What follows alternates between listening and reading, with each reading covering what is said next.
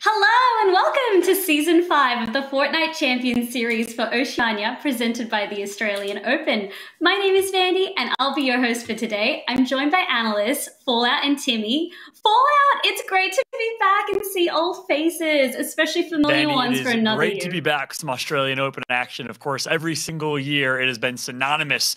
The Australian Open, Fortnite, with a great time. Last year, of course, the year before, seeing Musel, Laserbeam, Lachlan, and of course, Peking Duck and so many celebrities was amazing. Big shot to the Australian Open. This time, it's all about the Fortnite Championship Series, which I'm so excited for our first week of qualifiers. Absolutely right. Couldn't have said it any better myself, but we've got a fresh face joining us as well. Timmy, congratulations. It's amazing to have your broadcast debut. How are you feeling? Yeah, I'm feeling pretty good, thank you. Pretty nervous, but yeah, ready to get rocking. I really enjoyed watching it, obviously, on stream last year, and yeah, just really looking forward to getting into it. We're really happy to have your big brain. Aussie has been talking you up non-stop, so to have that big brain to break down the plays as they happen, cannot wait for it at all. But, of course, no good tournament would be complete without a structural overview. So let's take you through exactly how these next 5 weeks are going to work. Fallout, can you please break this down for everyone at home? Of course, the format is brilliant. Some changes, of course, from last FNCS tournaments in terms of how things are going to work. We're going to have 3 weeks of qualifiers that are going to have 4 rounds in each of them. The top 10 teams are going to qualify from each qualifier to the semifinals. And then there's going to be 102 teams that qualify from series points. So keep an eye on that. Consistency is going to be key. 30 teams from qualifiers in those semifinals. It's going to be a 2-day semifinal where we're going to see the top 8 teams from each heat advance to the finals. And then we'll have an opportunity for a reboot round team to make it through and to qualify. So I'm excited for that reboot round, last chance qualifier as well. That'll lead up to our grand finals where we'll have 32 teams from groups and heats, 1 team from the reboot round. That'll be a 2-day series as well, where we will finally crown our FNCS Chapter 2 Season 5 champion. I cannot wait for the next month of action here in Chapter 2 and Season 5 of the FNCS in Oceania. I can't wait as well, and thank you for that nice little breakdown for everyone at home. Hopefully you can follow through. Otherwise, don't worry, we're going to be here for the next 5 weeks, as Fallout already alluded to, so plenty of time to get you up to speed with what's happening. But let's talk about points, because of course this is how we're going to be structuring and scoring everybody. Fallout already touched on consistency being key, but Timmy, what exactly is the points breakdown going to look like for eliminations? But so what we're going to see here is a very top-heavy format. So if you look at the points there, what you'll see is 14 points all the way up to third. But then as soon as you hit third place, you get 20, second you get 25, and first is worth 30. So you get the Victory Royale, you're getting 30 points. Another thing to note, 2 points per elim. Now that's really significant. The reason being, in round 3, we saw 25 points per Victory Royale. In this, we've got 30. And in the qualifying stages, it was also 1 point per elim. So what we saw was 1 point being worth 1/25th of a win. Now it's one elim being worth 1/15th of a win. So hugely more rewarding to players who want to play a little bit more aggressive for a couple kills, but then also really rewarding for people who get into the top 3. As I said, extremely top heavy, extremely rewarding for people who get into that top 3. And if you get the Victory Royale, even better. I love it. I mean, it's all about the Victory Royale, but like you said, don't discount those eliminations, because at 2 points a pop, I mean, it can add up real quickly. Let's remind everybody, though, what we're playing for, because we have an amazing prize pool put together, which Fallout, you had said you'd be kind enough to take us through the exact breakdown. Of course. And listen, anything money, I can take anyone through. No, I'm just kidding. Let's talk about the prize pool here. First place, $22,500. It's a $90,000 prize pool. One thing that's important to note about the prize pool, obviously it stems all the way to 15th place, but it's for the grand finals. Really, I love how Epic Games decided to make it such a high stakes kind of major feel by putting so much prize pool in the grand finals. So these qualifier heats today are simply just that, an opportunity to qualify through for the semifinals, then to qualify for the finals for your chance to play for this $90,000 prize pool. Also important to note, Pricing shown on screen is in US dollars, so that's even more in Australian dollars, a significant prize pool here for Oceania.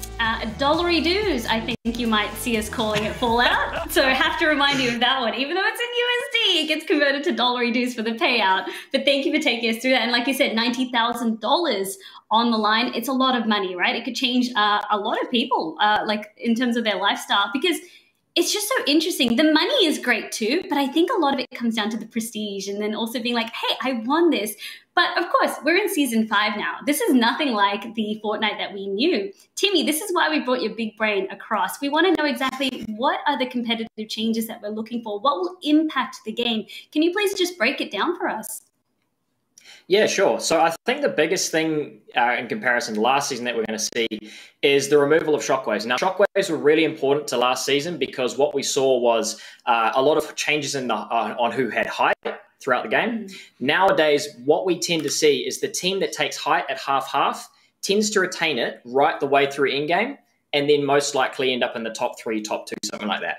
So what we're going to see is people fighting for height a lot more. We're going to see a few top teams really aim for that, for height at half-half. And we're also going to see a lot of players look to play consistency through mid-ground. So we're going to see two very different play styles. And from there, it's just going to be an all-out war. It's going to be great. Yeah. And the one thing I'd add to that, Vandy, is Timmy hit the nail on the head. I think that means and lends itself to players that are experienced, players that maybe don't necessarily need to have the most ridiculous type of in-game skill. If they can shoot straight, if they can hold high ground, if they have the experience and know what it takes to gain high ground, to maintain high ground, they'll win. What we also see in the current meta as well is sometimes that high ground team gets focused and maybe a sniper knock or something of the like, and then the team that actually is able to knock one or put some pressure on high ground can retake high ground. That's where you have a little bit of a mix up, but it's not going to be necessarily getting high ground for free, kind of like we saw with the shockwaves and the rift fishes. So I'm excited to see for that battle for high ground. I know, Timmy, there's a couple of teams that are going to be vying for that high ground here based on their experience. I think so. Definitely. Like you said, guys, it's going to be really interesting to see exactly how this all plays out. Because, of course, on top of that as well, we've got that elim scoring. So in the back of my mind already, Australia, well, Oceania in general, we're known for being very aggressive. So it's all just leading itself to hopefully be kind of not so much about like, oh, we have to play for placements. It's like, okay, we need that high ground, we need that height, and then how are we going to get it? Well, we might have to skirmish a lot earlier. Don't know how that's going to go. But I'm glad that you mentioned teams to watch and players as well, because we asked all the talent to give us your predictions on who you think was going to come out on top of these qualifiers. So if we can go ahead and bring these up on screen, we can kind of start to talk through them and break it down. Why did you pick these players? Why, for instance, Timmy, why did you go for Speedy Squad? So again, like I said, we're going to see a lot of teams fighting for high ground at half-half, and I think that's going to lead to a few teams sort of griefing each other or upsetting each other. So I went for someone who I went for a team who I believe is going to be the most consistent mid-ground team in the tournament, and that's Speedy, Luder, and Mud. So we've got one of the most experienced players in the game, Speedy, and he's followed by two of the most cracked out mechanical young players in Luder and Muzz. And I think it's just going to make a brilliant team. They're going to be consistent, they're going to make in-game consistently. And Timmy, I think you're absolutely insane because you're going against the GOAT himself in Jinx. I don't know how you can predict against Jinx and Worthy on one team. They are the winningest two players in Oceania history if you look at their overall performance in majors and, of course, cash cups and the like. They are so incredibly sharp. I had to go with the favorites coming to this one. I think you'd be crazy to go against Jinx, Worthy, and Alec. They're looking way too good. But you brought up a good point there. The fact that Speedy, Luder, and Muzz are the only team that's on this screen right now that'll play mid or low ground. The rest of the teams I believe, are known for height. Talk to me about Aussie and MDF's picks. Yeah, so Repulse's team and Sync's team, again, same as Jinx and Worthy this season, are looking to play for high ground. And I think we're going to see a lot of skirmishes for height at half-half. I really do. I think it's going to come down to who can secure it the most. Maybe a little bit of RNG involved. But whoever fights for it and takes a half-half, I think is going to be the team that takes it out of those three teams at the top there. I love it. I want to also kind of give some honorable mentions to a few dark horse teams as well. Jace Basil and Vortex, you got to put some respect on their name. Absolute W Kiers, who are known to box fight quite aggressively. Jake, Rocks, and Skits, I think, is another team to look out for. You got to put some respect on Brezzo's name. He, of course, is the reigning champion from the Australian Open last year, about a year ago. He's playing with Culture and Bridge, a little console/controller god squad. Excited to see what they can do. And there's also a Southeast Asia team that qualified, Fizz, Toggle, and Zwitty. So a variety of teams that I think could make some noise as dark horses on top of the big four that we all kind of labeled. And interestingly enough, Andy, all of us picked different teams. That was not on purpose. I think we just goes to show the competition we have here. I'm really glad that you mentioned that, because that was what stuck out to me like a sore thumb. The fact that it's so close, that each of you, each of the talent that we have here, casters, analysts, you all picked a different squad to win. It just goes and shows me and others hopefully watching at home just how close that this is going to be and how close it's going to come down to in these final sort of skirmishes that do play out. But I mean, any final thoughts, analysts, heading into this first match of the day? Yeah, in my eyes, I'm excited for the aggression of the Oceania region. Obviously, we talk about it often with Aussie Antics. Timmy, I know you mentioned it, but there's such a high skill gap, and the top tier kind of elite players are so ridiculously mechanically gifted. They can put up really with any players from around the world, NA East, NA West, you name it. So I'm just excited to see that aggression in this high elim format. I think that means, much like typically see OCE have a lot more early game aggression. Statistically speaking, they're more likely to fight than other regions, especially NA East and EU. I think we're going to see that lend itself well with the high elim format. It's gonna make for some exciting gameplay. Timmy, anything that you're excited for? No, I completely back up everything you say. I'm just really excited to get into the games and yeah, see what happens. They'll definitely give us a better indication of how this day is going to play out. But in the meantime, I'm going to hand it over to our casters to warm up the hot seat, to warm up their mics for game number 1. Of course, your casters today will be Aussie Antics and Monster. Take it away, guys. Hey, thank you so much, Vandy. Welcome, guys. Yes, this is the first official broadcast OCE's ever had, and I'm so excited to be here. This is the region that started it all for me. I couldn't ask for more, and I'm partnered by my man himself, Monster D-Face. How you going, man? Hey, listen, you've joined me on NA for a long time, so I'm happy to be here in your backyard. OCE official broadcast. It doesn't get better than this, and I know you're proud. The chat is blowing up, so this is gonna be an exciting day. It is. I'm so excited. And Australian Open too, the tournament that just brings so much attention to OCE every year, and it's pretty much the main spotlight that OCE players get, but usually a LAN event, usually solos, and last year had invited internationals. Now we get to, for the first time, just observe OCE against OCE in a team game mode setting and try to find some of those underrated players as well. We talked about in the pre-show your pick being Repulse. I know Repulse is insane, one of those players that has that big name internationally. Is that why you picked him, or is there anything else they didn't touch on? Listen, he's done it in everyone's yard, right? He's been everywhere. He's proven that he can do this thing. But honestly, I picked him because that's the homie, man. Always showing love on social media, and he's got the skill to back it up. Why not platform the man coming into FNCS when we got the opportunity to? But hey, Timmy alluded to this. These high ground teams are all here playing together. So, you know, it is still going to be a shakeup for OCE. Yeah, there's always going to be a shakeup. Again, that hyper aggression, going for high ground, seeing what they can do with it. And it's our first time seeing this stack format play out with this scoring format too. They touched on in the beginning, 2 points per an elimination. But I mean, I think that's a big point. But for me, it's that top 3 monster. You're getting half the placement points for getting top 3. You come 4th and you've missed out on half the placement points. But at 4th, you survived until what? Pretty much final rotating zone. That's ridiculous. Yeah, so, you know, with these top placement heavy style formats, man, you will see teams that don't quote unquote get a victory royale potentially still take home the entire line share of what is going to be the FNCS. So, you know, just depending on how you play your games out, whoever's the most consistent, whoever has the most sound plan, those guys are going to be rewarded the most. But, you know, either way, high ground can win games. Low grounds will still ultimately win tournaments. Yeah. We can't count out these eliminations. That's what OCE is all about. Yeah, and again, we talked about the big brain Timmy in the intro. That's what he was talking about as well. That's why he picked Speedy and Luda. He said that, look, they're the teams not going to be going for that big, crazy high ground contestation. They're going to be going for the mid ground, playing those consistent games, and hopefully getting at that top 3 at least a solid amount of times. He said top 5, but I'm confident in them as well. I know we're going to get some jabs at him as well, trying to, you know, get a bit of the love out there for Power 2. It should be exciting to see. I think another team we have to talk about, and we can't count out. If you're going to talk about people going aggressive for height, it's got to be Tui's team out of Hydro Dam, right? We've already seen all the other regions in the qualifiers. RPG is height king. Yeah, and if you've made it this far, then you've already secured, I'd say, the hard part, right? Yep. Out of the qualification round, get to these final stages, and now things are going to slow down. The pace is going to, you know, the atmosphere is going to change now. Things are going to intensify. If you got the RPG, you're a tier 1 team. You have the utmost advantage now coming into this, especially the removal of the Storm Scout Sniper, right? That strategy, long gone. No one's going to be ahead of the meta unless you have that RPG. You're definitely going to have the meta loadout.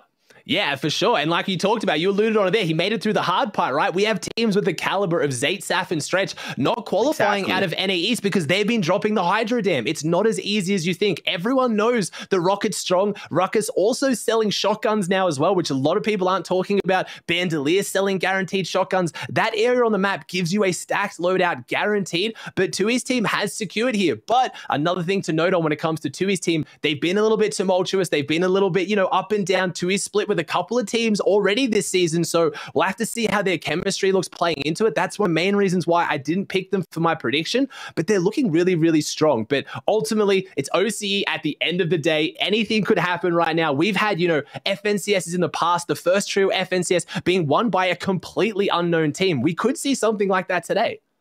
Yeah, that's what I was going to say. These dark horse teams, man, you cannot count them out, right? They come up out of nowhere. They strike hard, especially in a region like OCE where the elims are going to matter so much. And these early game, right? These early game battles, they're going to go down. We talk about teams that hold an ego. They will battle every single drop spot. And the way OCE works in particular, there's already rumors going around, right? Who needs to call right now when you can just rely on series points and get the extra prac in and all that kind of stuff. So there's going to be, I think we're going to see some narrative unfold here, Ozzy, right? Like, definitely. There's good reason for it. Yeah, same thing you touched on it there. Consistency, right? 400 players are going to make it into the semifinals for those qualifying heats out of OCE. That's quite a lot of players. A lot of these teams, I wouldn't even say it's an ego. It's just safe to assume they're going to make it. Even if you look at who made it today, I'd say one of the only big teams that really didn't make it was Fresh's team. Struggling a little bit. They played well yesterday. It was just a couple of unlucky 3-2-1 sprays that didn't go their way. A couple of headshot snipes in the mid game, and that was enough to derail it. But for the most part, OCE is going to have their top tier players. They're always going to be there. It's just whether they actually make it through. But I think our questions are going to be answered. We're gearing up. The battle bus is getting ready for OCE's first ever game on the official broadcast. We're going to kick it off, and we kind of know where teams are going to go, but we'll have to break it down with our first map preview. And here we have it. It's going to be a nice 50-50 split. Game 1 of 6 that's going to unfold here. And oh my gosh, Ozzy, how are you feeling coming in right now? Because this is it. The world is getting loaded up, and we got the nameplates. We see where everyone's going. We see the nameplates, and it's looking like we pretty much expected for the most part. There's nothing crazy with the splits right now. What I am noticing right now is what looks like we've got at least more than one team. Yes, Remy in the top right now, and they're fighting out over the weather station. Important to note here, this team, Fizzle, Toggle, and Zwitty, they're actually the only team playing today that is actually a predominantly Middle East performing team. They qualified in 32nd. They are not an OCE-based team. They are playing on a heavy ping disadvantage, but we're going to see what they can do against a very solid team. Right now, they have triple dropped on top of Remy, and what looks like they've also got G502 King here, who is Spraz, but their third is all the way down in Caddy by the looks of it. So this is a 2v3, but I think they have the advantage right now. Yeah, without a doubt, especially where King is positioned here. He's got that nice little swing around teammate up above as well. And you can see they're already working their way through that material to contain the advantage. It's going to be a top-down push, but it seems like the ambush is already going on. They're splitting up, and they might be looking to set up a little prong attack here. Yeah, it's going to be slowing down. I mean, the low ground squad's not looking good for Viz and company. Yeah, it's not looking too great. They've kind of got pinned in there. And like I said, they know they're at the ping disadvantage. They got a bit of meds in there. Would have been nice if they found a med kit or some bandages. And this is a very scary team to go up against. Remy signed Fury. They're such a good player. Remy's been around for a very long time. Very, very mechanical player. Spraz as well, being known for being one of the most mechanical, kind of smarter IGL players for a lot of teams out there. And he's looking to make his way into this fight right now. Sitting back with the harpoon, not too confident to get up on the walls, right? Doesn't have the shotgun. Unfortunately, there are 4 of them in the game right now. Can't get their hands on any. And we have the Mako squad here. We have Botland, Kuma, and Flus right now. Looking like they're trying to hold down Cynical. Shots coming out here. Arrest is close. We've got Arrest holding out. And this is where the Sweaty Sand Spites get really interesting. They quite often split like this, Monster. You get the East versus West. Same as you quite often get down in Misty Meadows. Not as clearly divided by the river, but still kind of has that. You get your half of the loot, I get mine, and then we're going to fight it out. Yeah, and that's how some of these drop spots play out, right? It's not a 50-50, I'm just going to get a weapon and take the battle drop spot. No, this is a drop that's going to take strategy. Unlike the weather station. The weather station is the complete opposite. It's down to who can land best, get the weapon, and then secure it. And this is one of the first or very few times you see a squad actually get away as a full trio. So OCE, Not a single full trio has been wiped out already, and we've been well in over a minute. So this is not the normal, I feel like, and maybe that's to do with the fact it's being broadcasted. Who knows? I'm just throwing it out there. Yeah, I don't know. It's going to be interesting to see right now. They're pushing up right now if they can, if they're going to try and get into this fight. And I don't know, there's going to be a lot of egos on the line there. You have Remy's team disengaging from a team they know to be on 100 ping, playing from a different region. Yeah. That's going to sting a little bit, but at the same time, I like to see them drop the egos, realize that despite having what I would imagine is a fighting advantage as far as mechanics and just general skill goes, because it is their home turf, they knew they didn't have the loot advantage. They don't want to throw their game one. They're going to leave, and it's going to be interesting to see how they play game two. Are they going to all triple drop on the weather station again, or are they going to try and maybe find some more loot before they take that engagement? And that's what I'm saying. What I'm feeling right now is I feel like everyone's just taking their time so slow, like, right? So like even right here, there's another team walking into the Sweaty Sand squad, and they're gonna back off. Little do they know, but look at how long these battles are taking. Not a full trio has been wiped out yet, and the minutes are still going on. Finally now, we'll probably see that first engagement happen here. Toggle is popping off. Oh no. My gosh, Ozzy, what is happening here? They might actually win this. We've got the bounce pad down. It's hard to figure out what's going on, but all I do know is Remy has fallen right now. Fizz has fallen, but I don't know how this goes. Wow. And they do. They go down. The only contingent from another region, which normally you can't talk about, right? Like, in case anyone at home is confused, FNCS is region locked in the terms of service. You can't play multiple regions. They've chose to play on OCE, and a lot of people question them for it. They're showing why here. They've taken down Remy's team. This is not a team that is unknown on OCE. These are solid players, and they have been bested in game one by the boys on Middle East. Yeah, no doubt about it here, though. We're going to hop over at Mako, the Sweaty Sand squad. And you can see this fight is still going on here. The gas station being held down by the three-man team, Kevin, Arrest, and Cynical. They had this side of the map originally, and they've decided to hunker down and stay here. I mean, listen, at the pace of which these games are going, Storm Surge is going to be a thing. These fights are going to matter ever so more. You cannot be so passive, right? You have to get active. You got to get active right now because, yeah, if you draw it out for long, you're not going to have the loot anyway. Someone else is going to push. We can see the zone is pretty far away. Sweaty Sands rotates aren't too bad. You've got the boat. You've got vehicles around. You can really make it, but they don't have the best loot. Like, look what they're working with right now. I'm also looking at ammo. Just everything is dwindling right now. They need to make a move, but they're all scared, and that's what you're going to see the difference on OCE. Timmy touched on it in the intro. We have like a bit of a skill gap here in OCE. You've got those top teams that really just have the confidence to run through almost anyone in front of them, and that's what lends to that aggressive. And as you can see right now, that's exactly what you're seeing from Goeg and Zalka right now, trying to push in here. We're on T with Arnak, and never mind though, Goeg goes down. Zalka's already down. Looks like they might be able to wipe the whole team. I think this is a 1v1 situation. It is. Snae's backing up, has the minis, has the shotgun, has the SMG, steps around, and unfortunately isn't able to make it work. The lever shotgun against lever shotgun isn't good enough. Arnak wins this one, and Goeg and Zalka are going to be saved here. I think they're going to pick up the reboots, and the fight for Weeping has hopefully been won, but only just. Yeah, and talk about the confidence to walk into all enemy builds there. So he was definitely feeling it. He knew he had the advantage. Didn't even give him the opportunity to get that mini off. So well played for Arnak and company, winning, you know, just the first little taste of what's going to unfold here for the FNCS lead-ups. But all right, back with the Mako team. Botlane Kuma. Blues looking down. These guys are still on defense. Cynical, Kevin, and the rest have not moved. The more pressure that comes in, though, we've already seen the gas canister come out. Now we're seeing the SMG fire come through. This means that that low ground team has to be running out of material. There's no way they can sustain all this pressure for this long. They have to fight back. They have to do something right now. They are just playing scared, and here we go. We see it right now. I was expecting this to happen. We have an OCE team rolling out of caddy corners to clean up this fight that broke down over the weather station, and there it is. Our Middle East contingent has fallen. They won the battle, but they did not win the war. Venice's team comes through with a cleanup, and that's what I think is 3 easy points, some good Storm Surge, and they'll be very happy with how their tournament's playing out right now and how Zwitty's team is choosing to play this one. Yeah, no doubt. Mako still, though, putting this pressure down here. There's nothing that's going to come from it. Not just yet. Now you can see the teammates also just backing them up. This Mako trio literally finding every angle. Now, though, the zone's going to determine whether or not they can stay here for much longer. He's going to go for a final peek, and it should be the exit strat, but he does have this med kit, so I don't know. There it is. Finally, they do make the call. Seems like everyone's going to go on and back out. That gas the gas station team is not moving. Like, look, yeah. Kevin's holding on to med kits as well. He's got plenty of heals.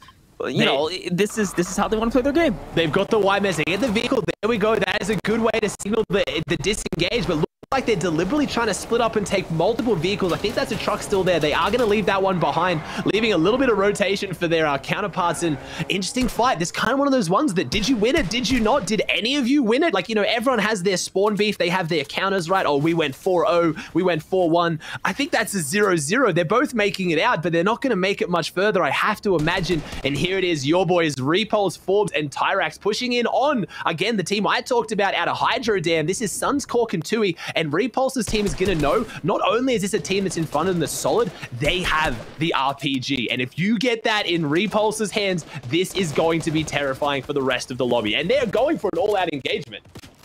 I love that these are teams that we were focusing on in the pre-discussion as well, in the pre-show. Tui's team in particular is the one that we knew was going to have the meta loadout, the advantage across the board. And not only that, he is capped out on rockets more or less here. 11 rockets in the tank. That is ridiculous. Repulse is going to have a tough time if they want to take this one out. And honestly, they're playing with fire right now, regardless of how good this trio is.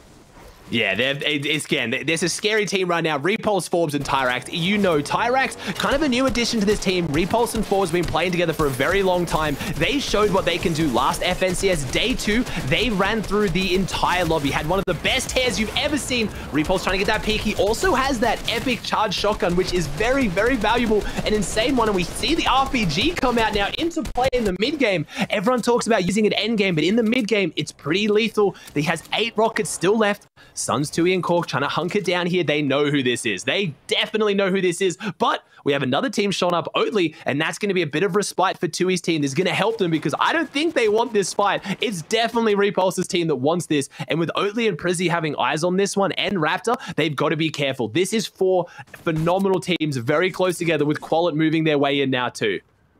Yeah, no doubt. This is like, hey, open up the cookie jar. You want a cookie? You're going to get in trouble if you grab one, though. So you do have to be careful here.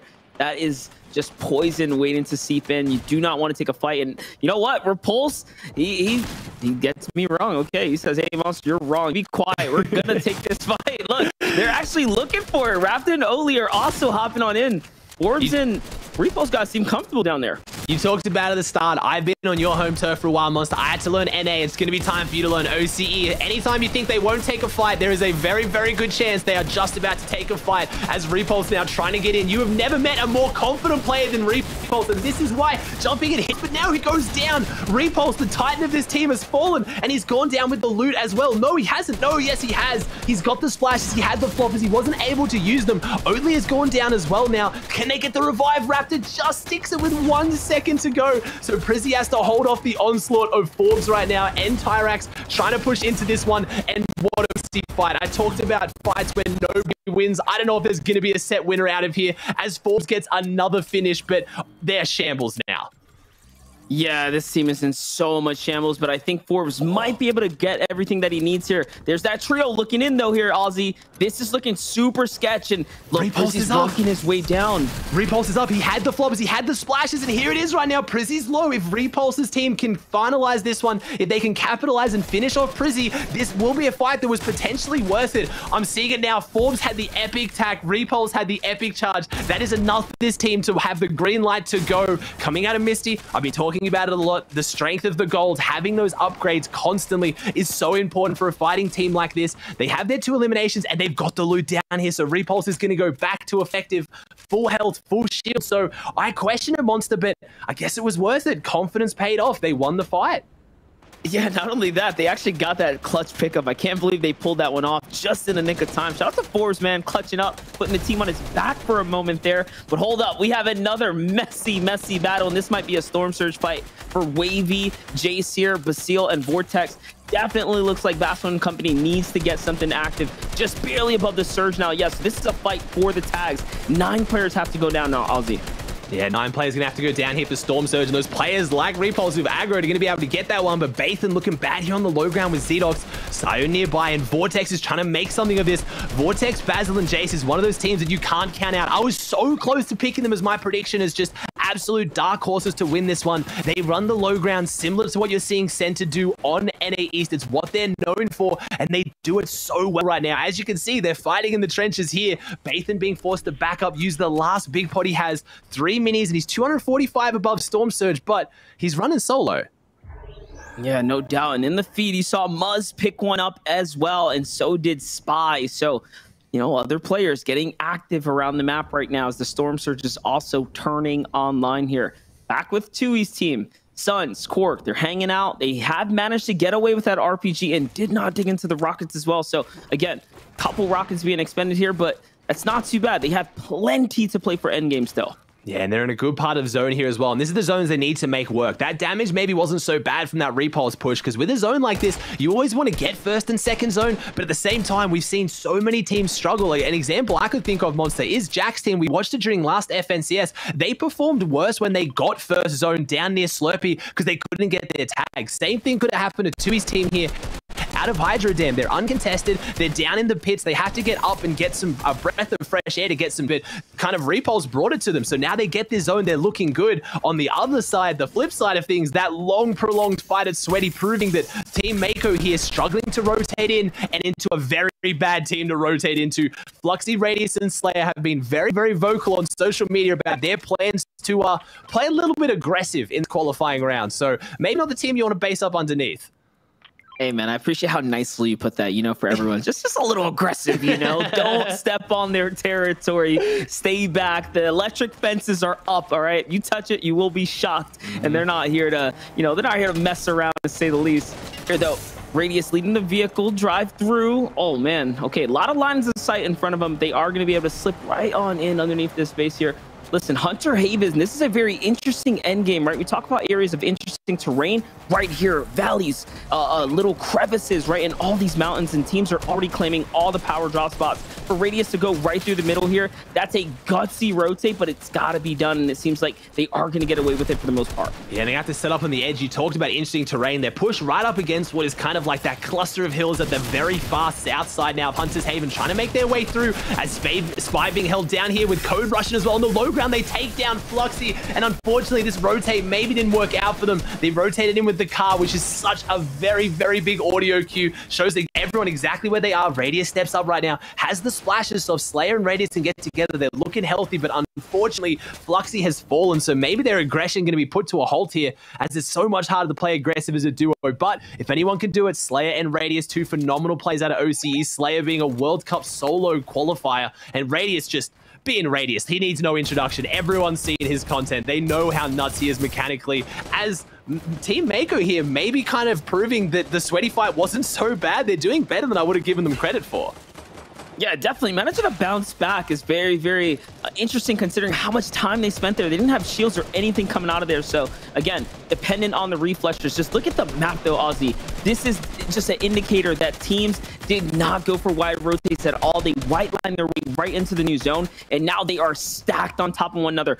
That's why we're seeing all these interesting low ground angles coming out of Looter, Muzz, right, and Spoid here. Like, they have these angles to just open fire on teams. And look, even with the easy bouncer cross now, there's not a lot of players based up on the other side, and this is just all kinds of messy, even on the rotates now. All kinds of messy for sure. And I was just going to say, we had a little bit of the power on power action. Muzz and Luda taking some shots down onto Worthy. Not sure what came unstuck there for our ex-FNCS champions. I saw Worthy alone there, pinned underneath Brezzo's team. So something clearly gone astray there. I didn't see Jinx or Alec at all, as we now see them boxed up on top of DJ as well. A team that kind of performed and really surprised people yesterday. In round 3, they came in at 2nd place, really popping off and making a name for themselves. We see Brezzo, speaking of AO, our last AO champion, getting $100,000 in the solo event, proving that Australia can match some of the international best when it comes to solo. He walked away with the big cash, and he's here to do it now on the Australian Open broadcast as well. Different teammates he was used to playing with as well. Brezzo had a slight stint on console for a while there, and now he's playing with Culture, who's also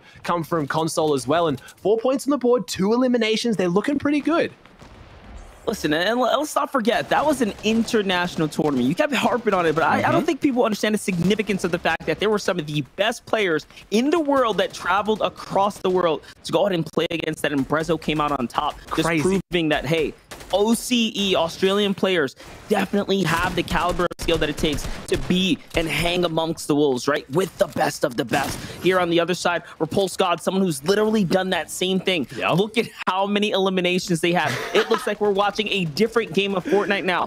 From Zone 1 to Zone 5, there has been a non-stop war. Look at the map. This is not something you typically see on an FNCS stage, but hey, OCE's on the map now. Broadcast time is on. The stage is here. The spotlight is on everyone, and 2E's got some serious pressure coming in. Yeah, Repulse with the 11 team eliminations on the board. That is 22 points when a win's worth 30, and we're still only in 4th zone. That is ridiculous. 2E having to expend another one of those rockets like you talked about. They're a valuable commodity. With the only way to get an RPG in the current meta being guaranteed from the Hydro Dam, you don't get them from loot anymore. You don't get them from airdrops.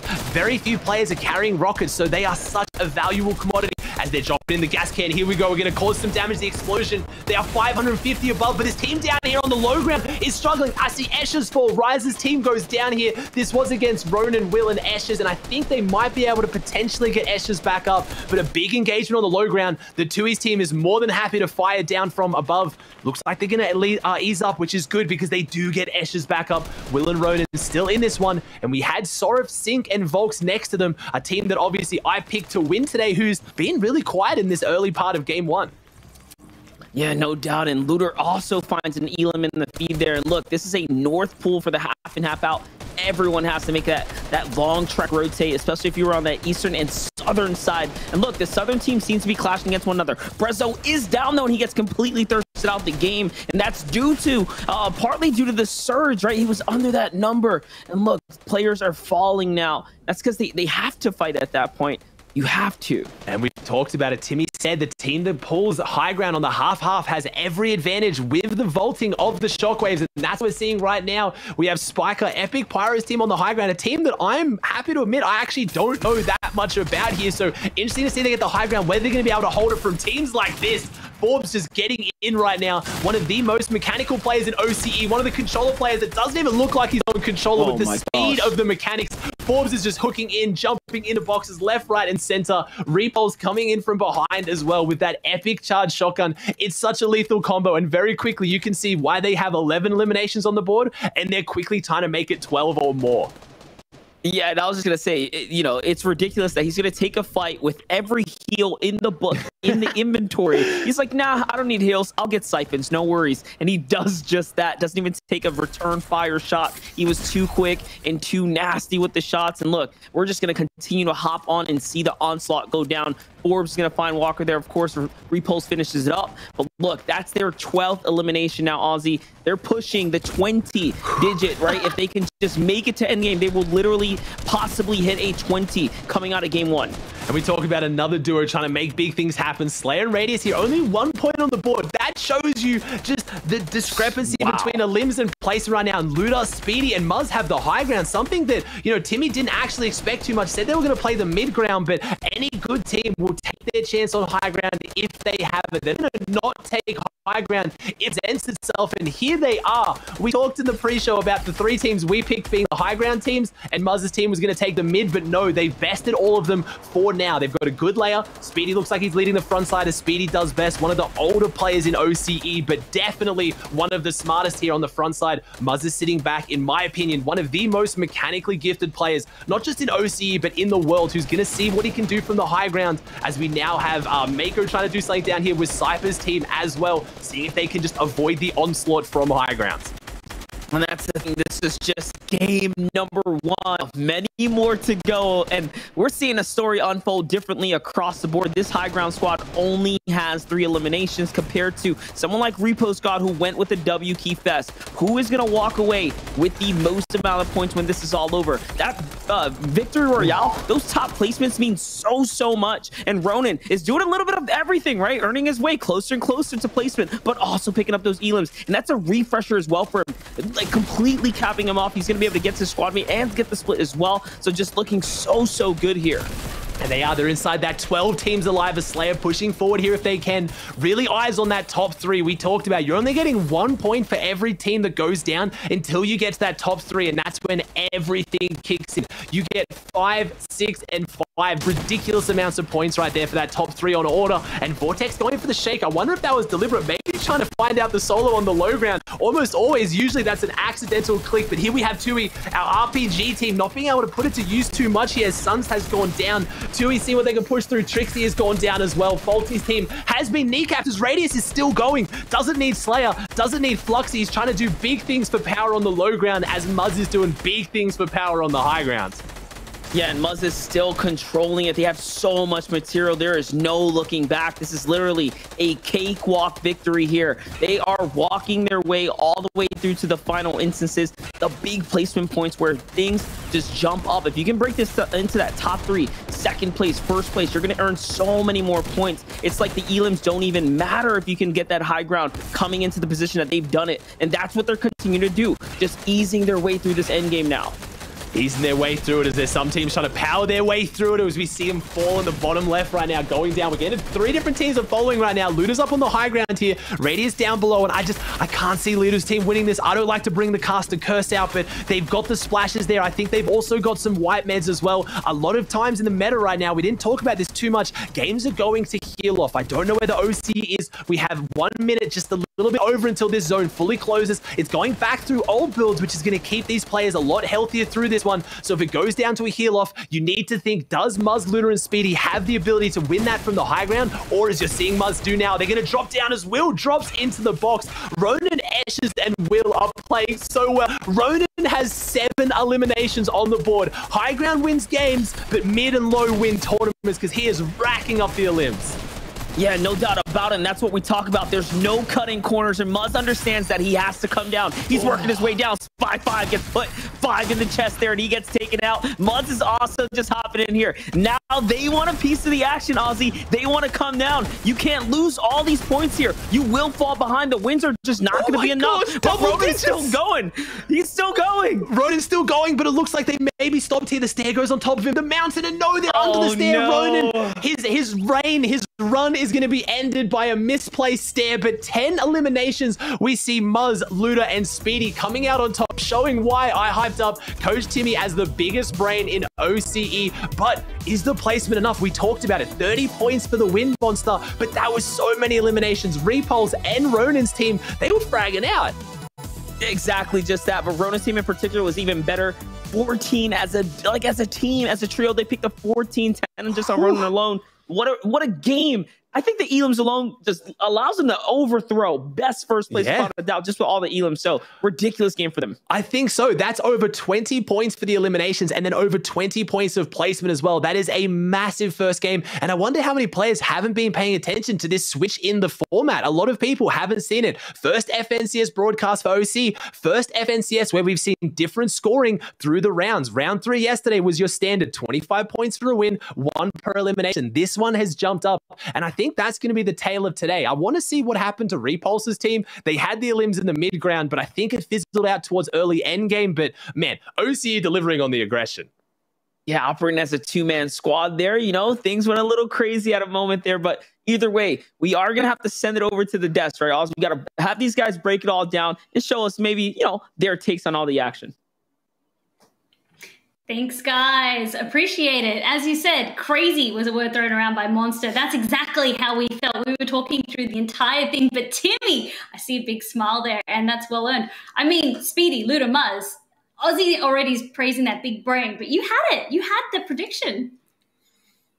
Yeah, well, I mean, they did it in the way that I wasn't expecting it to. So they, like I said, I thought they were going to play mid-ground for consistency, but I'm not too sure if anyone caught it on the broadcast. But what they did, when half-half popped, it pulled really far. And essentially, they just bounced it. They used the bounce pads, got ahead of zone, and they just cranked up for height, cranked some 90s, as you saw. But as we go through here, what are you seeing here, Fallout, in the initial game? Nothing but madness is probably the one word to use. We talked about in the pregame and the pre-show the aggression of the Oceania region for a variety of reasons. One, the mechanical skill that they have in this region is ridiculous. 2, it's the skill gap and the differential from the top elite teams, the S tier, to the A, B, or maybe C tier is such a high difference. So that's why you see a lot of teams play aggressive early. Really, for it was the Repulse and Forbes show. Tyrax, of course, got eliminated early, but Repulse and Forbes continued to slay out, continued to play highly aggressive, and it paid off for them. Yeah, absolutely. And as we just watch some of these clips here, we see the way that some teams decided to go about managing their surge. We saw Repulse and Forbes just decide to get in and look for Elims early. And we actually saw that from quite a few teams. We see Raptor here getting in, we see Forbes jumping in as you see quite often. But yeah, there's a lot of variety in OCE, and it's one of my reasons is why it's my favorite region. There's so many ways that these people go about playing the game because there is such a gap in skill. Yeah, that is incredibly true. And I think what's been awesome to see is how these players can stack up against the rest of the world.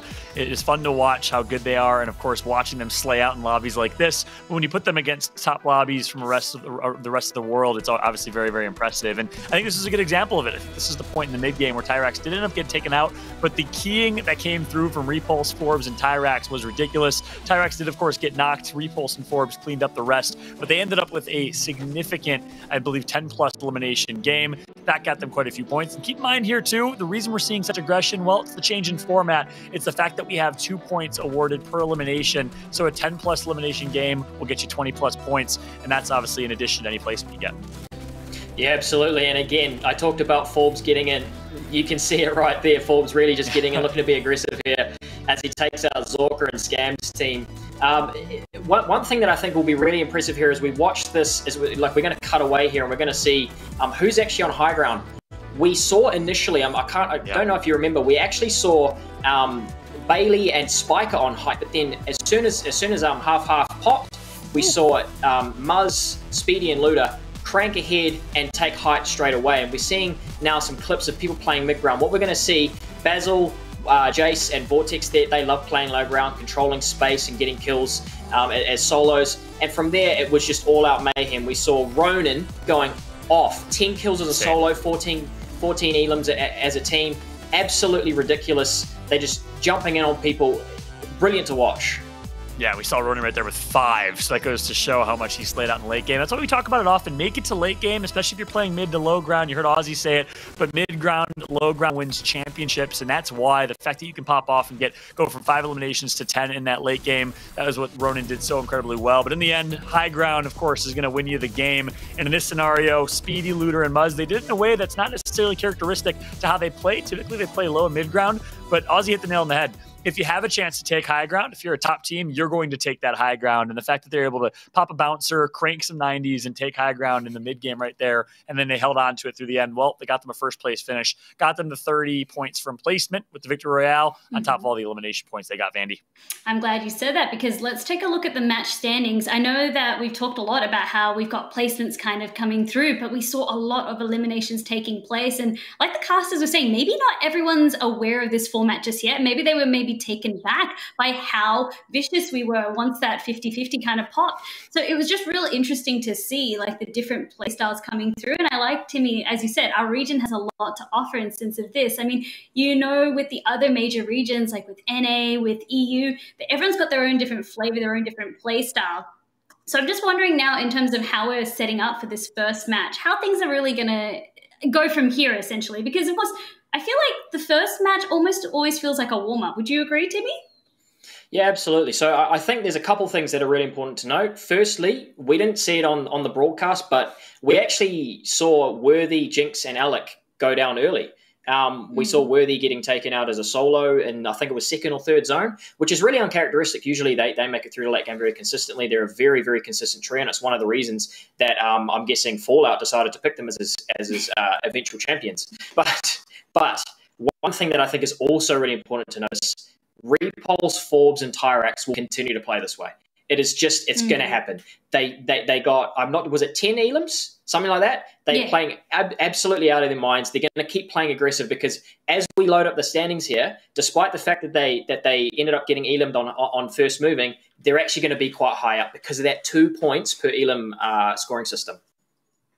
Exactly right. Well, it sounds like the standings might be ready, so we'll see if we can get that graphic up. But I also do know that match 2 is going to be ready and underway as well. So let's go to the casters. Let's see where they're at because, like I said, match 2 is underway. We're probably just going to jump straight into this one, and then we can always bring it back to the match standings after as well because we've only been through match number 1. Ozzy, Monster, you guys there? Because please take us away. We are here. We are more than excited to jump into game number 2 right now. We did miss the standings there, but I can run you through it. It's fine. Eliminations did come out on top. It was Will, Ronan, Ashes coming in first on 51 points. We have Muzz, Luder, and Speedy picking up the Victory Royale. They're coming in second on 38. And then you have Epic Pyro, Spiker FN, and Bailey FN on 34. That's your top 3. Repulse team fell just short on 4th place. Monster, your picks up there. We currently have a few picks up there. Mine, unfortunately, is not. Hey, man, listen, if Repulse and company continues to just dominate, walk through the way they are already, they will easily stay consistent, easily stay inside the conversation here. Let's not forget, they didn't even make in game. That was just based off of their early game decision making to take those fights. But the difference from game 1 to game 2, I feel like game 1 was just those early jitters, right? They got it off, they shook it off. Now it's time to really get back into the action. This fight at Weather Station should not have gone the way it went the last time, but looks like already. Again, Shield, the advantage is on Zuti and company, but they lost this same position before. They lost in the same position before. Yeah, I've seen this one before, and I was wondering how they were going to handle it. But like I said, this is just going to be another typical situation of neither of these teams are ultimately going to win, though. This is a giant ego battle. Right now, they're fighting this one out. Pace, Remy, and Spraz are on the low ground here, but they're fighting over already such minimal loot, and they're doing it in such a way that is dragging out for so long. It's not going to matter. You can already see that arrow on the top right, top left of the minimap there. They're kind of lurking around the edges of this fight down in caddy corners. They're going to push up on this and take out whoever wins anyway, and you're walking away with no loot. So I don't know if they need to fix the game plan, but I'm so surprised to see Zwitty, Fizz, and Toggle right now on top of this fight, controlling 3 of the best players in OCE on such a big ping discrepancy. Middle East seriously getting represented here. Yeah, no doubt about it, making ME proud. But we're going to hop over to the opposite side of the map. Here's Craggy Cliffs, Vortex, Zedox already working with one another. Wavy Jace is there, Bathan looking to come in, and so is GLM Sayo. Like, all of a sudden, look, they're just looking for the angles here. They just want to choke point these guys out, hold them out, and hopefully get this freebie here. If they can, it's going to be a hard fight to play. Craggy obviously having the barrels inside this main building. It's got so many holds. Like you can see here, Zidox trying to control this one. You've got so many layers. You've got the roof. You've got the main restaurant area of Craggy. Sometimes you have fish sticks walking around in here. You can see the logo on the side of the front, but you can also hide out down here under the wharf, but hiding out they can't. Jace falls here, a team that we saw doing so last game here. They are going to go down. Pushing in right now. The GLM new signing, seeing what he can do, and Vortex falls. The entire team is wiped here, and right now, unfortunately, team that I said I could have potentially picked to do well here today, going down very early in game number 2, and you're seeing some stereotypical aggression from OCE as fights are just breaking across the map, and here it is, creative build-off monster. They got enough to crank up, and that's what they're gonna do. Hey, looking like season 1 to 3-way build off, different angles, pronged attack here, making it look like a classic game of Fortnite. Fizz and Zuidi, Yuji's Tago as well are going to have to jump down to the slow ground. They end up giving up the height. I can't believe it that they actually finally now get pushed back and I guess put in a place where they sort of should be, right? To players like Remy and company here on OCE, especially with the disadvantages that they have. But there's another problem. There's Caddy's corner stepping in now. Caddy corner is always going to be the problem here. You've seen so much on NA East. You see the cat corner battle going down between Gazo and Code Genesis team. You don't normally the battle over Weather Station. It's usually like an add-on. Right? It's like it's got a few chests. It's got a bit of loot. You try to get it on top of something else in this area. Maybe the other builds on the other side of the mountain. But right now, we've got 6 players fighting over what I'm pretty sure is about 3 or 4 chest spawns. Maybe 6 if you count this whole area on top of the mountain. As Spraz is pushing back here, and none of them can get a foothold. None of them can get an edge on this one. I think Caddy Corner's letting them be like, hey, you guys do your thing. We'll come up there when one of you's done. Yeah, they definitely just backed up. I guess those shots from Remy were enough to do it, but no, Remy's gonna get taken out here again. Gets taken out. Yuji's Toggle is literally popping off every single time, connecting when it matters most. And look, the return fire there from Toggle just puts good pressure onto Pace. Pace is not in a comfortable position to win this. This can go any which way, and finally, King does find his there. So it's a back and forth. He answers back here, Ozzy.